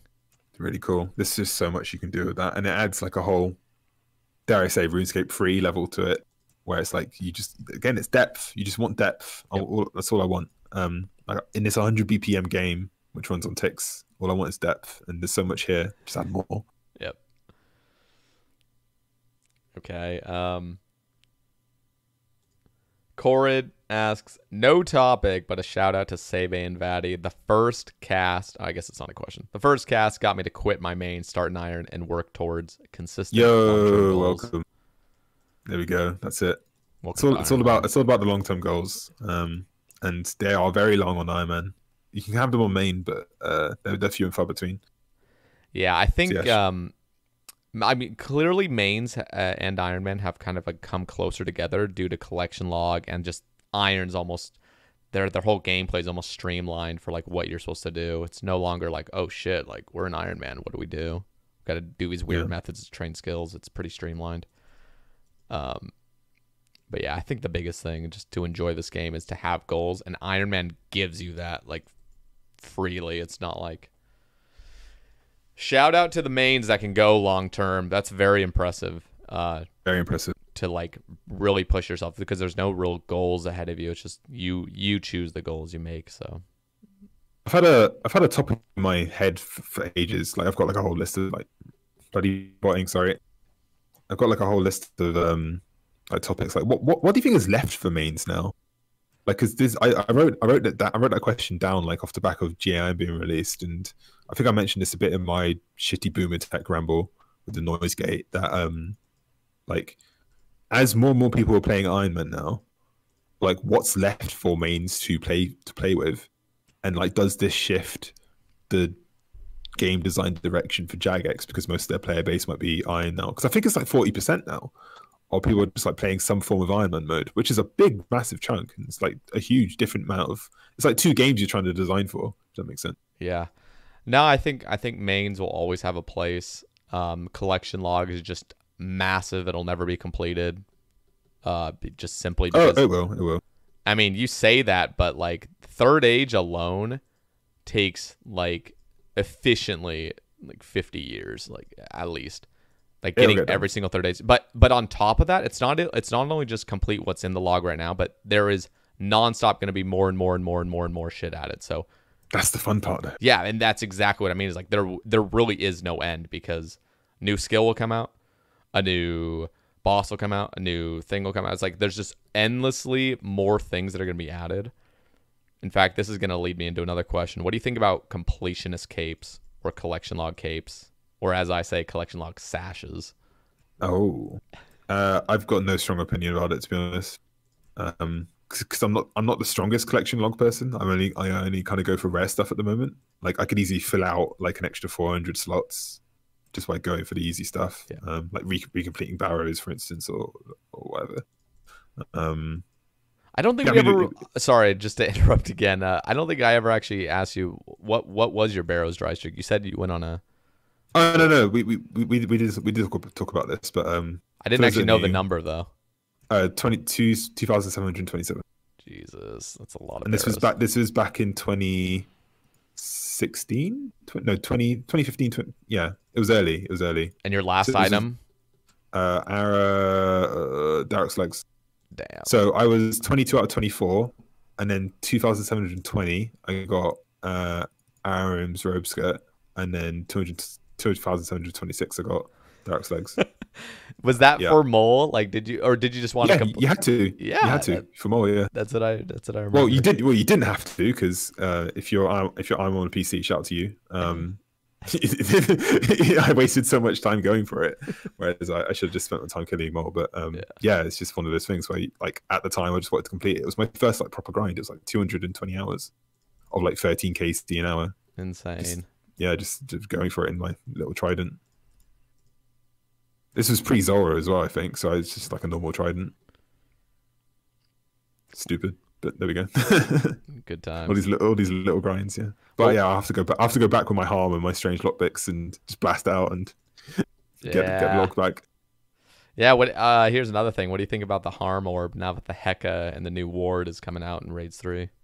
Yeah, it's sad, but we'll see how it plays out. I mean, like, it's not okay for these things, for such a I guess like a cool item to fall out away, but it could just be one of those niche things. Like, it could just be like another niche ball, you know, it could be like relegated to a volatile or an ultra status, and yeah, it'd be sad, but at the same time, yeah, these things happen. Yeah, I'm not too wedded on it because I got mine undeserved in air quotes and early, and I've only ever used it at Nightmare and Kraken, and then I've run out of Wrath runes and I've not gone back. So it's really nice at Nightmare. I much preferred using a harm over thralls. Like, that's funny. When I ran out of Wraths, but I was still in bingo and I was still like vibing with the sides. I swapped back to Trident and Thralls, and I really enjoyed it. Really? Like, yeah. I just didn't burn it at all. Like, either way, because what was it? No, this was, I got my mace using staff. I don't have a Sanguinacci, so neither do you. But yep. So yeah, it's just like I enjoyed it still. It was great. I loved it. Okay. Joey Cook asks, what is the best and the worst update for Ironman? Oh, we all know what the worst is. It's bloody Chaos Altar, isn't it? The Chaos Altar is the worst update. Yeah, 100%. Yeah, that's just without a doubt the worst one. So fucking bad. And you know, the really sad part is it was like just completely unnecessary, especially with how prayer is trained. Like, with how many other methods there are to train prayer. Like, in Souled Heads, you got Ashes, you got those new spells that do bones and prayer, but the bones are or the bones and ashes, but the that spell for bones is completely useless because, like, you have the Chaos Altar, which is fucking busted. I mean, it's not useless because melee necks are now a thing. Like, what is hardcore slayer is now a main slayer for Irons. Oh yeah, like you kind of just do the hardcore stuff because you just melee your necks and you do all the dragon tasks, and yeah, that's what your prayer done. Yeah, which is kind of sad. Yeah, the Chaos Altar was a PKing update, not a PvP update. Again, if you understand my difference between the two, it was to encourage people to go in for PKs to then kill, but not to fight back with. So yeah, bad update, bad for Iron Man, bad for the game. Still too powerful. Still too easy to bring no risk with because you just teleport there and it's still really good rates. Best update for Irons? Oh, I'm trying to think back, but like I'm trying to think of something which is like an old update back in the day. That's Iron specific. I'd have to go back into my rambles and really think about it. But I remember one of my rambles, I was typing in 99 to Fletch, and like you didn't have the action buttons. That was a really good update. Yeah. Yeah. Is that an Iron Man update though, or I mean, I guess it's hard to say what an Iron Man update is nowadays, anyway. I would classify an Iron Man update as something directly affecting the meta itself, even though it's like a main game thing. Maybe. You know what I'll say?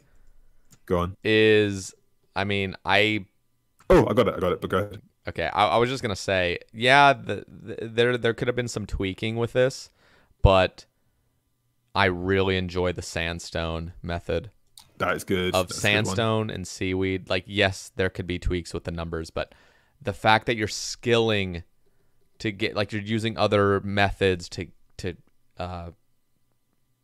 make another skill, like, I don't know what the word is I'm trying to think of, like accentuating like this skill to help with this skill. It's just cool. So I think they just nailed it with that. And I've always liked things like that. In fact, what I really want to see, and I've been trying to push for this for a while, is getting rid of the tick delay with rocks and making it so you can just mine gold. Obviously you wouldn't get as high rates as like granite and stuff, but like something to the point where it would balance out, like where you're getting the mining XP and banking gold ore, and then you use that gold to go to the blast furnace. It's so sad that there isn't a way to kind of like, I don't know, kind of feed in mining into smithing. It's just mining is its own thing efficiently, and then smithing's its own thing. And so yeah, I've always been a fan of like kind of collaborating skills and having them be useful. So yeah, it's a bit clumsy. As like a side note, I don't know how they're going to solve the shopscape issue. Just delete them. I'm sorry, that's how I think. I mean, that might be the only way. That really might be, because yeah, like blood runes in and of themselves. Plus, like, here's like another like sneaky thing, like selling like stuff to the shop and then having your alt buy it and then you sell it again and it's just really fast, like just getting rid, like clearing stuff. Like, so like the Runite bolts from Sepulchre, right? You just sell those to the shop for like 50 each. You get like your main to buy it back and then you just keep selling instead of like having to hop. So that's like a really quick way of like getting rid of all your stuff. That's the best way to get GP from it. So that's how you do it. Same with like selling anything really. It's like people think Shopscape is in terms of like buying runes, but there's also like the actual selling of stuff as well, which is also a big part of like what is affecting Ironman at the highest levels at the moment. It's like how you manage the GP there and what you sell, what you use your stuff for. Yeah, it's a whole big thing really. And again, I think you either have to like pause it or just completely yeet the whole thing. And yeah, that would definitely have a big effect on the game. Best update for Ironman is definitely Day Out, by the way. I just thought about that. Day Out's amazing. You're right. Day Out's absolutely amazing. I think Darkmire as a whole was actually a really great piece of like again side grade content into the game. But well, Sepulchre is not a side grade, obviously, but it added things which just 2 out of 3. Well, actually, just one Day Out just kind of like gently eased its way into the meta for everyone. So it gave mains a 0-time way to do RC, and it gave Ironman back their proper way of be able to do things where they gather the instance and they actually use it. Obviously, Blood Shards are their own discussion. I have a love-hate relationship with them, and then Sepulchre obviously is its own unbalanced monstrosity. But that in general, I feel like added a lot of good dimension to the game. Yeah, Day Out for sure. Best Ironman update in my opinion. Recently, at least. I'd have to think about anything before that for sure. Yeah, I the one like big downside to Darkmire was the that hideous outfit that makes your arms like completely deformed. Like, what the fuck is wrong with like? Do you guys just shove out outfits like this looks right? Like, bruh, your forearm is like your forearm is like 2 inches, and then your bicep is like 3 feet long. Like what? Like who approved this art? No, but you don't understand. It's a fantasy game, so you can just put whatever you want in there, and because it's a fantasy game, it works. Yeah. Oh my god. Yeah. Okay. Now that's hitting a little bit closer to home. There we go. No, I think Darkmare was really cool. You know what I kind of miss, and I kind of wish they would do a little bit of this, is add Easter eggs into new places, because like the whole like Darkmare is a really cool city, but it's really really dull and lacks depth when you actually kind of like just go around. It's like okay, there's word of the year is depth. Sorry, the word of the year is depth. We said that a lot. Yep, that is the word of the day, word of the year. It really just lacks depth, which is, it's arguable to see like how much depth you would want in a new place. Like Prif had some really cool things. Like they had like that random bunny that you can like fight. I've never done that. Yeah, still to this day, but just like little things like that. And then there's a lot of like training methods. Like there's like fishing spots outside and other things. Like, I think what would be cool is if you could interact with the world a little bit more in like ways, or just have something they did that was really cool. Well, had potential to be cool. It wasn't actually that cool because it's beyond just bad. It's just not good. But the Isle of Souls chest, they had this little update where they updated the Isle of Souls and added this little chest in this dungeon that you could loot. It would have been cool as if there was like some really like rare thing you could get from there. Just things like that. Like it's completely like there's no actual benefit to skilling or PVM with this update, but it's just Easter eggs like that. I love things like that. Yeah, so I wish they would add more depth to these cities. Darkmare was just a little underwhelming. Like you go to the shops, it's like the same basic shit you get from anywhere. The rope. The long rope was the only thing that was pretty cool, but yeah. What else is there? Well, that's it. Oh, I can't even remember what topic we were on. What was the topic? I don't know. It's well that was the final topic. That was the final real topic from Twitter. So like now we can just kind of talk whatever like we're thinking of. So do you have any topics? Do you have anything that you would like to So talk on. It's the anniversary episode, and I didn't want this to be about me, as it were. It's more about like the podcast, and I thought I'd flip it a bit and ask you a couple of questions that were on my mind. Feel free. For the fans. For the fans. Yes. Do you see yourself more as a YouTuber or a streamer, and why? I see myself more as a streamer, and that's just because I put in way more hours into streaming than I have YouTube. Interesting. So. Is there like a particular? Do you enjoy one more than the other, and why? I think in an ideal world, I would actually like YouTube more, because there's something really beautiful about just putting something out and just letting it just do its thing, rather than like streaming is you are putting in the hours right there, right then. Nothing happens before, nothing happens after. It's just like you're there in the moment. YouTube, it's you're putting out like history. You're just like, boom, there it is. Like, enjoy it. I don't have to look at it anymore. It's out there. And there's something really cool about YouTube. Also, like the growth of YouTube is very linear, or I guess not linear, but just it's progressive. It's like it's always kind of progressing. Whereas Twitch, there's a lot of analytics that keep progressing like just higher, but there's a lot that is kind of just unknown and unstable, like sub counts. And just, you know, how like the content you're doing, there's no real like progression to it. It's just like you're just doing your thing in the moment. And so there's benefits to both. There's pros and cons to each, but I think streaming will always be a part of something I do because I love it. I just love having fun. I love just being there with my fans, just people I love to be around, and just talking shit, doing whatever. And the YouTube is more like projects, which I kind of like, and just being able to speak my mind without interruption. Just like, boom, I get to say my piece and people listen to it. Like as a, I don't know. I feel like you have to be a little bit of a, I don't know if narcissist is the right word, but just you kind of gotta be like an attention whore in a way to like streaming and YouTube. I know that sounds a little like bad, but I think everybody likes attention to some degree, but a lot of people it is what it is, yeah. But I'm just saying, like, it's really nice for me, being fully transparent, it's really nice for me to put up something and people listen to it. In fact, sometimes multiple thousands of people listen to what I have to say, and I really enjoy that. I really enjoy that I have a voice that's beyond just me talking to one person.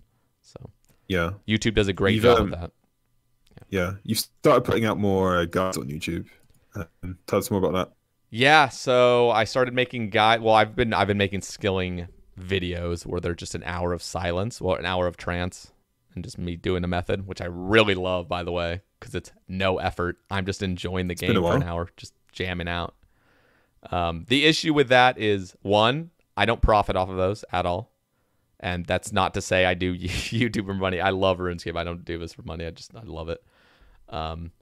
But so I had to figure out a way to kind of, I don't know. Like one thing with those guys is they are very, very niche, and a lot of people just don't enjoy watching something for an hour and watching the raids and stuff. Some people love it, but the majority of people probably don't. And it's like a reference video. Yeah, for sure. And so I decided, like, okay, let me try to take this a step further, put some actual effort and time into these, and make guides. So I've made like a blast furnace or a blast mine guide. I've made like corp guides. I've made some other things. I'm planning on making a mahogany home guides and a clue guide, which is going to be my biggest project ever. That's going to take so long. I want to cover every single hard, elite, and master step. Oh. In fact, all tiers, but they're going to be in separate videos and stuff. And I want to like talk about like true efficiency. Like, you got this step, I'm going to show you exactly how to like do this like the most efficient way that I know of. So it's going to be shout out to you for teaching about water fiends in the Priv Cave. Oh, that was not me. Or wait, who was that? Somebody told me that. I do not take credit for that. You told me that. I must have told you because somebody else told me. I'm not taking credit for that because that's another reason why I love streaming is I learn things from streaming. And in fact, I get a better perspective of things because it's real time talking with people. So I put out the Wilderness Ramble yesterday talking about my thoughts on why I think removing skull chicken's good. And then immediately after I went live and I got to talk about it with people, and I get to hear new, like, you know, views on why people think it's bad, why people think it's good. So, yeah. Nice. If you could go back 1 year ago and tell yourself something, would be just 1 year ago. Yeah. Over the last year. That's a good question. I would say stop doing Nightmare. Like, if I had to relive that year. I mean, honestly, I'm a person that doesn't really regret much. I really try not to, like, have regrets in life. Like, everything that happens kind of just happens. And there's no point on dwelling or regretting things. So I don't really have much to say. I think even if something were to change, something else would happen in its place, and then I'd want to change that. And there's, like, endless amount of just changes I'd want to make. So it probably would be get the mace. Don't worry about it. It's gonna happen this year. Dude, you know what? When I gave my end of the year ramble, or maybe I don't know who I was talking to, whether it was a ramble last year, but I was saying, like, hopefully I will get the mace in. It was me. In 2021. Was it you? Because then I said, this is so cringe. I listened to it today. Though. It was I said, yeah, you get it December 11th. That's the day I give it to you, and then you're like December 11th, 2021. So yeah, if you head back to Nightmare in 6 days and get another mace, then that's me correct. Oh God, maybe I should do it just to make you right. Hilarious. Who are the 3 most influential people in your RS career, and how did they impact you? Oh shit. So RuneScape related. Are we talking RuneScape wise or IRL wise? Like RuneScape based? Okay. RuneScape. Okay. Ooh. You know what? I'm gonna have to shout out Say Allo. It's got to be one of them. He doesn't even play anymore. In fact, I think he got hacked recently, which is very upsetting. How did he impact you? He impacted me by, I just thought he was a cool dude. He was the first person I ever subbed to on Twitch. He was just a cool dude doing his thing, playing the game efficiently, playing his Ironman. Me afterwards. Like, and I was such a nice guy. I would chill in his stream, and it's just like, bro, you're just awesome. You're just a fucking gamer. You're unapologetic about it, just gaming away, and you're just killing it. And so I always looked at his account. I was looking at his account. I was like, you're a beast. And then on top of being a skiller and being rank 1 for a time, like, he was also doing the Inferno. He's had a bunch of completions at the Inferno back when it was really rare to have, like, multiple completions. And he just had, like, a love for the game, which is really cool. Yeah. Shout out to Allo's Red Bull and Stack. Oh yeah, he was addicted to that, wasn't he? Number 2, number 3. Let's think. I got to give a shout out. Oh, dude, I'm gonna miss some people, which is just unfortunate, but yeah, that's the brutality of the. Yeah. I got to shout out Hey Jace for being an absolute gamer. The man has really, like, shown me what consistency is. Playing the game, like, I'm talking, like, game wise, like, the guy got 200 mil all, and now he is then he's playing the game. Yeah, he's playing the game, like, arguably probably even harder now. Like, well, I don't know about that, but I don't know how many hours he was putting in consistently for skilling, but the man pulls out 370 hard caskets every week off stream. Like, off stream, he's doing all this shit every single week. He's almost at 30,000 hard clues completed, and on top of that, every other day he does another, like, thing. Like, he'll spend all day at Corp, and then he'll spend all day doing mediums, then he'll spend all day doing bandos.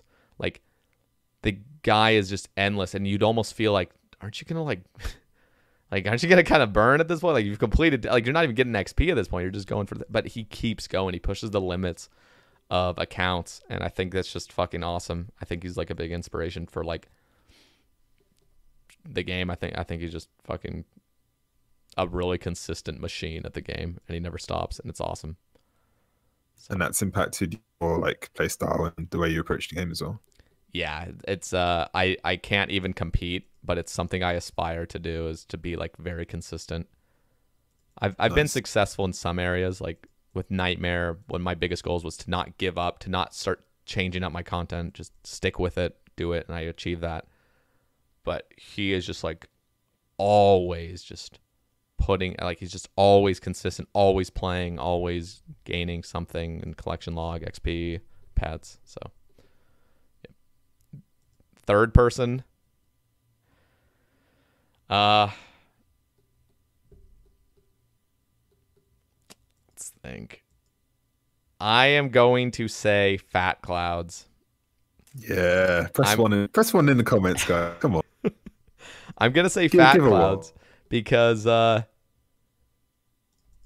first of all, I love Fat Clouds like a brother. He's awesome. I love Ian. Shout out Fat Clouds. We've been friends since Iron Clan days, before either of us streamed. When I was a noob and he was on the verge of maxing, and just honestly, this isn't really like RuneScape related. I mean, it's Twitch related. Like, he has built something. He's built a community around skilling, and his humor and his personality has carried that. But like, the fact that this man got partnered from Ironman skilling on Twitch is very, very impressive and often overlooked. I think he's just like, I don't know.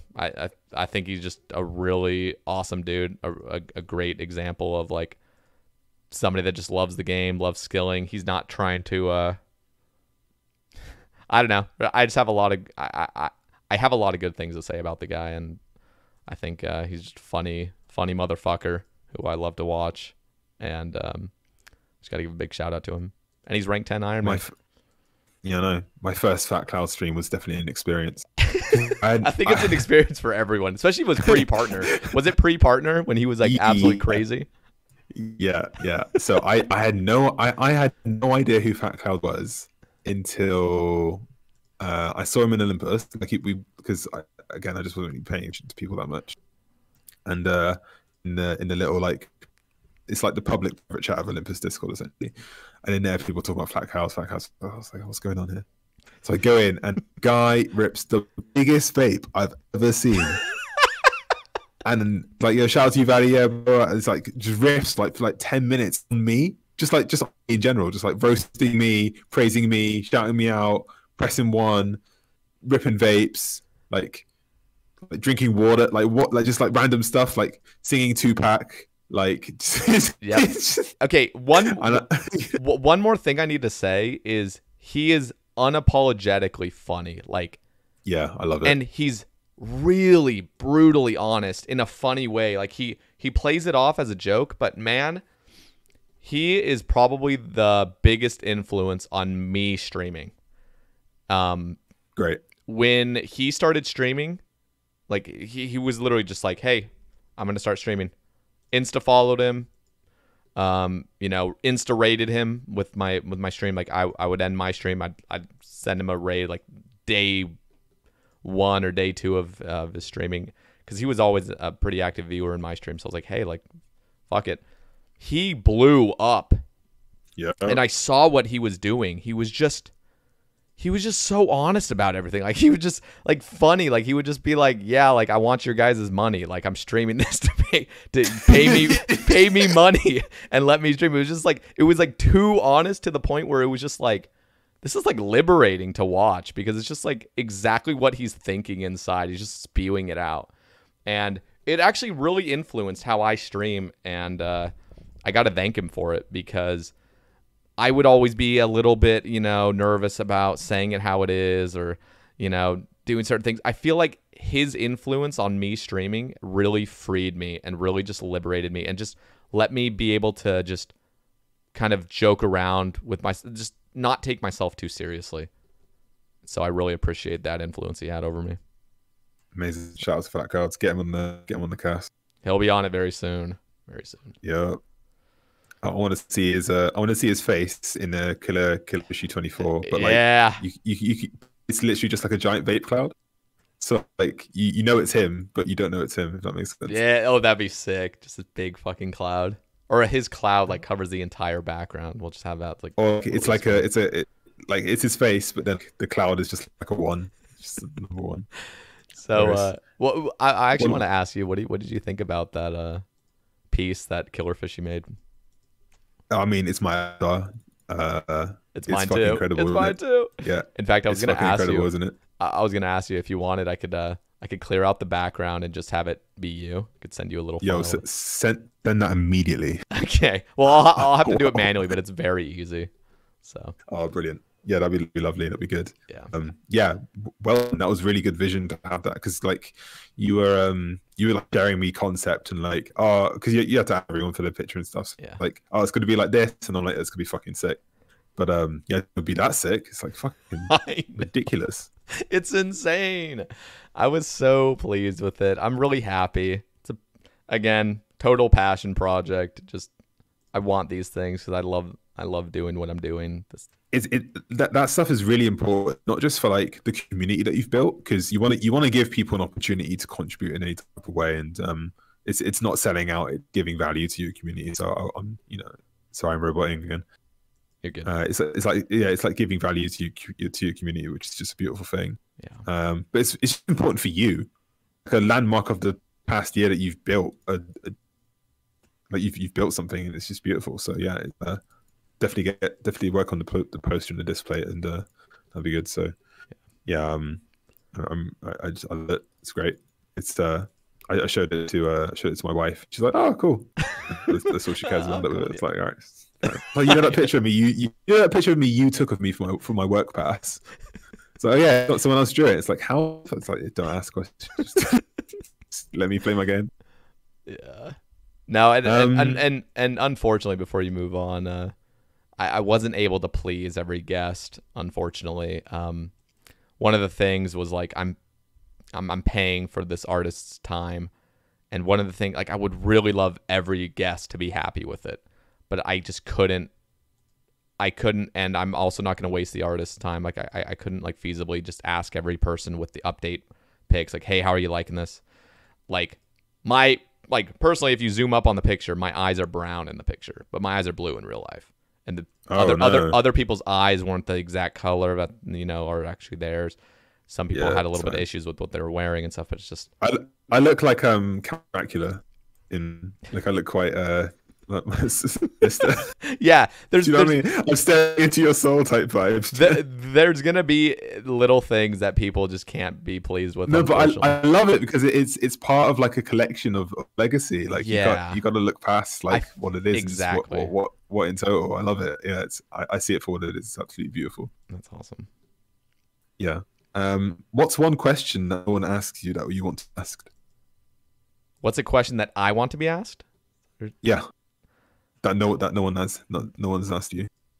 Damn, these are like, I'm not used to this. I'm not used to being asked inspired questions. I had a long train ride up here, so I think the question I would like to be asked is, I guess a question that nobody really asks that often is like, are you happy? And I feel like this is a really deep question that goes beyond like RuneScape, goes beyond anything else, is like the human experience is to like be happy, and that's very subjective, but there are ways to like that objectively make humans happy generally. And I think I would like to be asked that question because I feel like I am very happy with like how my life's going, and there's a lot of risk, building a stream and building a YouTube and doing this kind of stuff, because it's like you don't know how much you're gonna make, and you don't know like where this is gonna go. You can't see the future as clearly as like a job or a career where your salary and like what your obligations are and stuff, where you're streaming, it's just like you choose what you're doing. Like, what are you going to do? So I think a question I'd like to be asked is like, are you happy? And to answer that, yes, I am happy. There's things like, there's always improvements to make, but if I were to look back 3 years ago before I started streaming. I'm hitting my 3-year streaming anniversary, just content creation anniversary on January 8th. Wow. Which is pretty insane because 3 years ago I would have never expected to have gotten to this point. So it's just, that makes me happy, is something that I'm working on, something that I'm passionate about is growing. And just in general, I'm just really happy with just life in general. Disregard RuneScape, disregard anything. Life's going very well. No, I'm not sick, perfectly healthy. I'm financially secure, you know, as of right now, and I just feel in a good place. So that's great, man. That was it. Okay. Now I want to ask you, are you happy? I could be happy, but at the moment, yeah, I am. So I'm roboting again. Yeah. I could be happier, but yeah, I am happy. Yeah. And that's a good thing, that you can be happier. Like it's good to see a vision of like how you would like your life to play out. Yeah. Last year when I was around this time last year, it was not good. And then this year wasn't the best either, just real life wise. But for me, I feel like things are turned around near the end of the year. Yeah, which is all good. So yeah, but we keep going. We keep this pointy clicky game and have a lot of fun. That's life. Life's gonna have ups and downs. So just gotta take it all in, I guess. How old are you, if you don't mind asking? I'm 26. I'll be turning 27 in June. Where do you want to be when you're 30? I just don't want to be doing this. I want to be doing exactly what I'm doing right now. Nice. Fuck yeah, let's go. I mean, really, like, you never really know. I always ask this question to guess, like, where will streamers be? I generally ask like streamers, like, do you think you'll still be creating content 10 years from now? Like, seriously, like, where's the game gonna be? Where's streaming gonna be? Where's Twitch? Where's YouTube gonna be? Like, those are serious questions that, like, who knows when. But I am very confident I will still be playing this game in 5 years, and I will still be creating content. I don't see it going anywhere. So, yeah. Well, I look forward to continue watching what you put out, and I mean, maybe I'll do a ramble between now and then. Yeah. See how I get. I want. Well, first of all, I gotta just say, I want bi-yearly. I want 2 rambles a year from you. I know you're just doing them yearly. 2 a year. I want more, 2 man. a year. I want more. I mean, all right. Okay, Okay, you know what I want? This, go on. You've already given your ramble this year, correct? Technically, somewhat. yes. You know what I want? I want a bank video, and I know you kind of already have, like, shared your bank stuff, but I want a bank video talking about. It's just basically another excuse for a ramble. I'm making my yearly bank video next week, so I love watching bank videos. What date are you dropping? I'm not positive. Probably like December 11th or 12th ish. Okay. I might schedule my drop at Christmas Day. Fuck it. Hell yeah, that would be a nice Christmas present for me. Yeah, I'll send that through. I mean, I'm just looking at it now. There's actually quite a few cool things in here that I haven't shown people yet. I would love to see it. Yeah. Okay. Yeah. That's pretty much it. Yeah. What do you think? 3 hours and change. I think. Happy anniversary! Woo, happy birthday! Thanks. Man. I need like party poppers. I need like balloons. I need like blue party hats. Yeah, those type of things. You've been literally, like, for the majority of this cast, completely on the opposite end of this agility course, but I keep seeing your green name pop up. So I'm off now. I'm doing. Just did some contracts. Because I was like, you're just like right on the edge of, like, we're just barely seeing each other. Vatti, I gotta say, man, you're a good friend of mine, and it's always just a pleasure talking. I just feel like we almost, I don't know. I feel like we know each other, like, on a personal level at this point, and it's like we've never even met in real life, but it's just cool. Basically, yeah. I haven't jumped on voice with you since the last cast, and then we just sent another 3 hours. You know you have like friends like that where you don't chat too much. Like, I pop into the stream a couple of times or into Discord or whatever, but you don't chat for a while, and then you just jump in and it's like just like old times. It's just like that, but I'm like that. This is this could be seen as a bad trait, but I'm very bad at, like, continually keeping up with everybody, like consistently or often, however, people define often, but like even in real life. I gotta get better at that too. Yeah, it's everyone text your mum. Everyone go ask how she's doing. And your dad. Yeah, your dad. Dad needs love too. Yeah. Shout out to the dads. We're out here. Yeah. Waking up at 4 a.m. Well, Vatti, it was an absolute pleasure as always. Yo, thank you for inviting me. My pleasure. Shout out to you and the cast, and here's to another year. Maybe again, less about me, but maybe it's a yearly thing. We stop and think about the last year and set our goals. Yeah, didn't ask that, so yeah, let's just right off the bottom. Goals for next year. Where, like, if we get to this time next year, where would you need to be for you to be as happy as you are now? Okay, let's see that.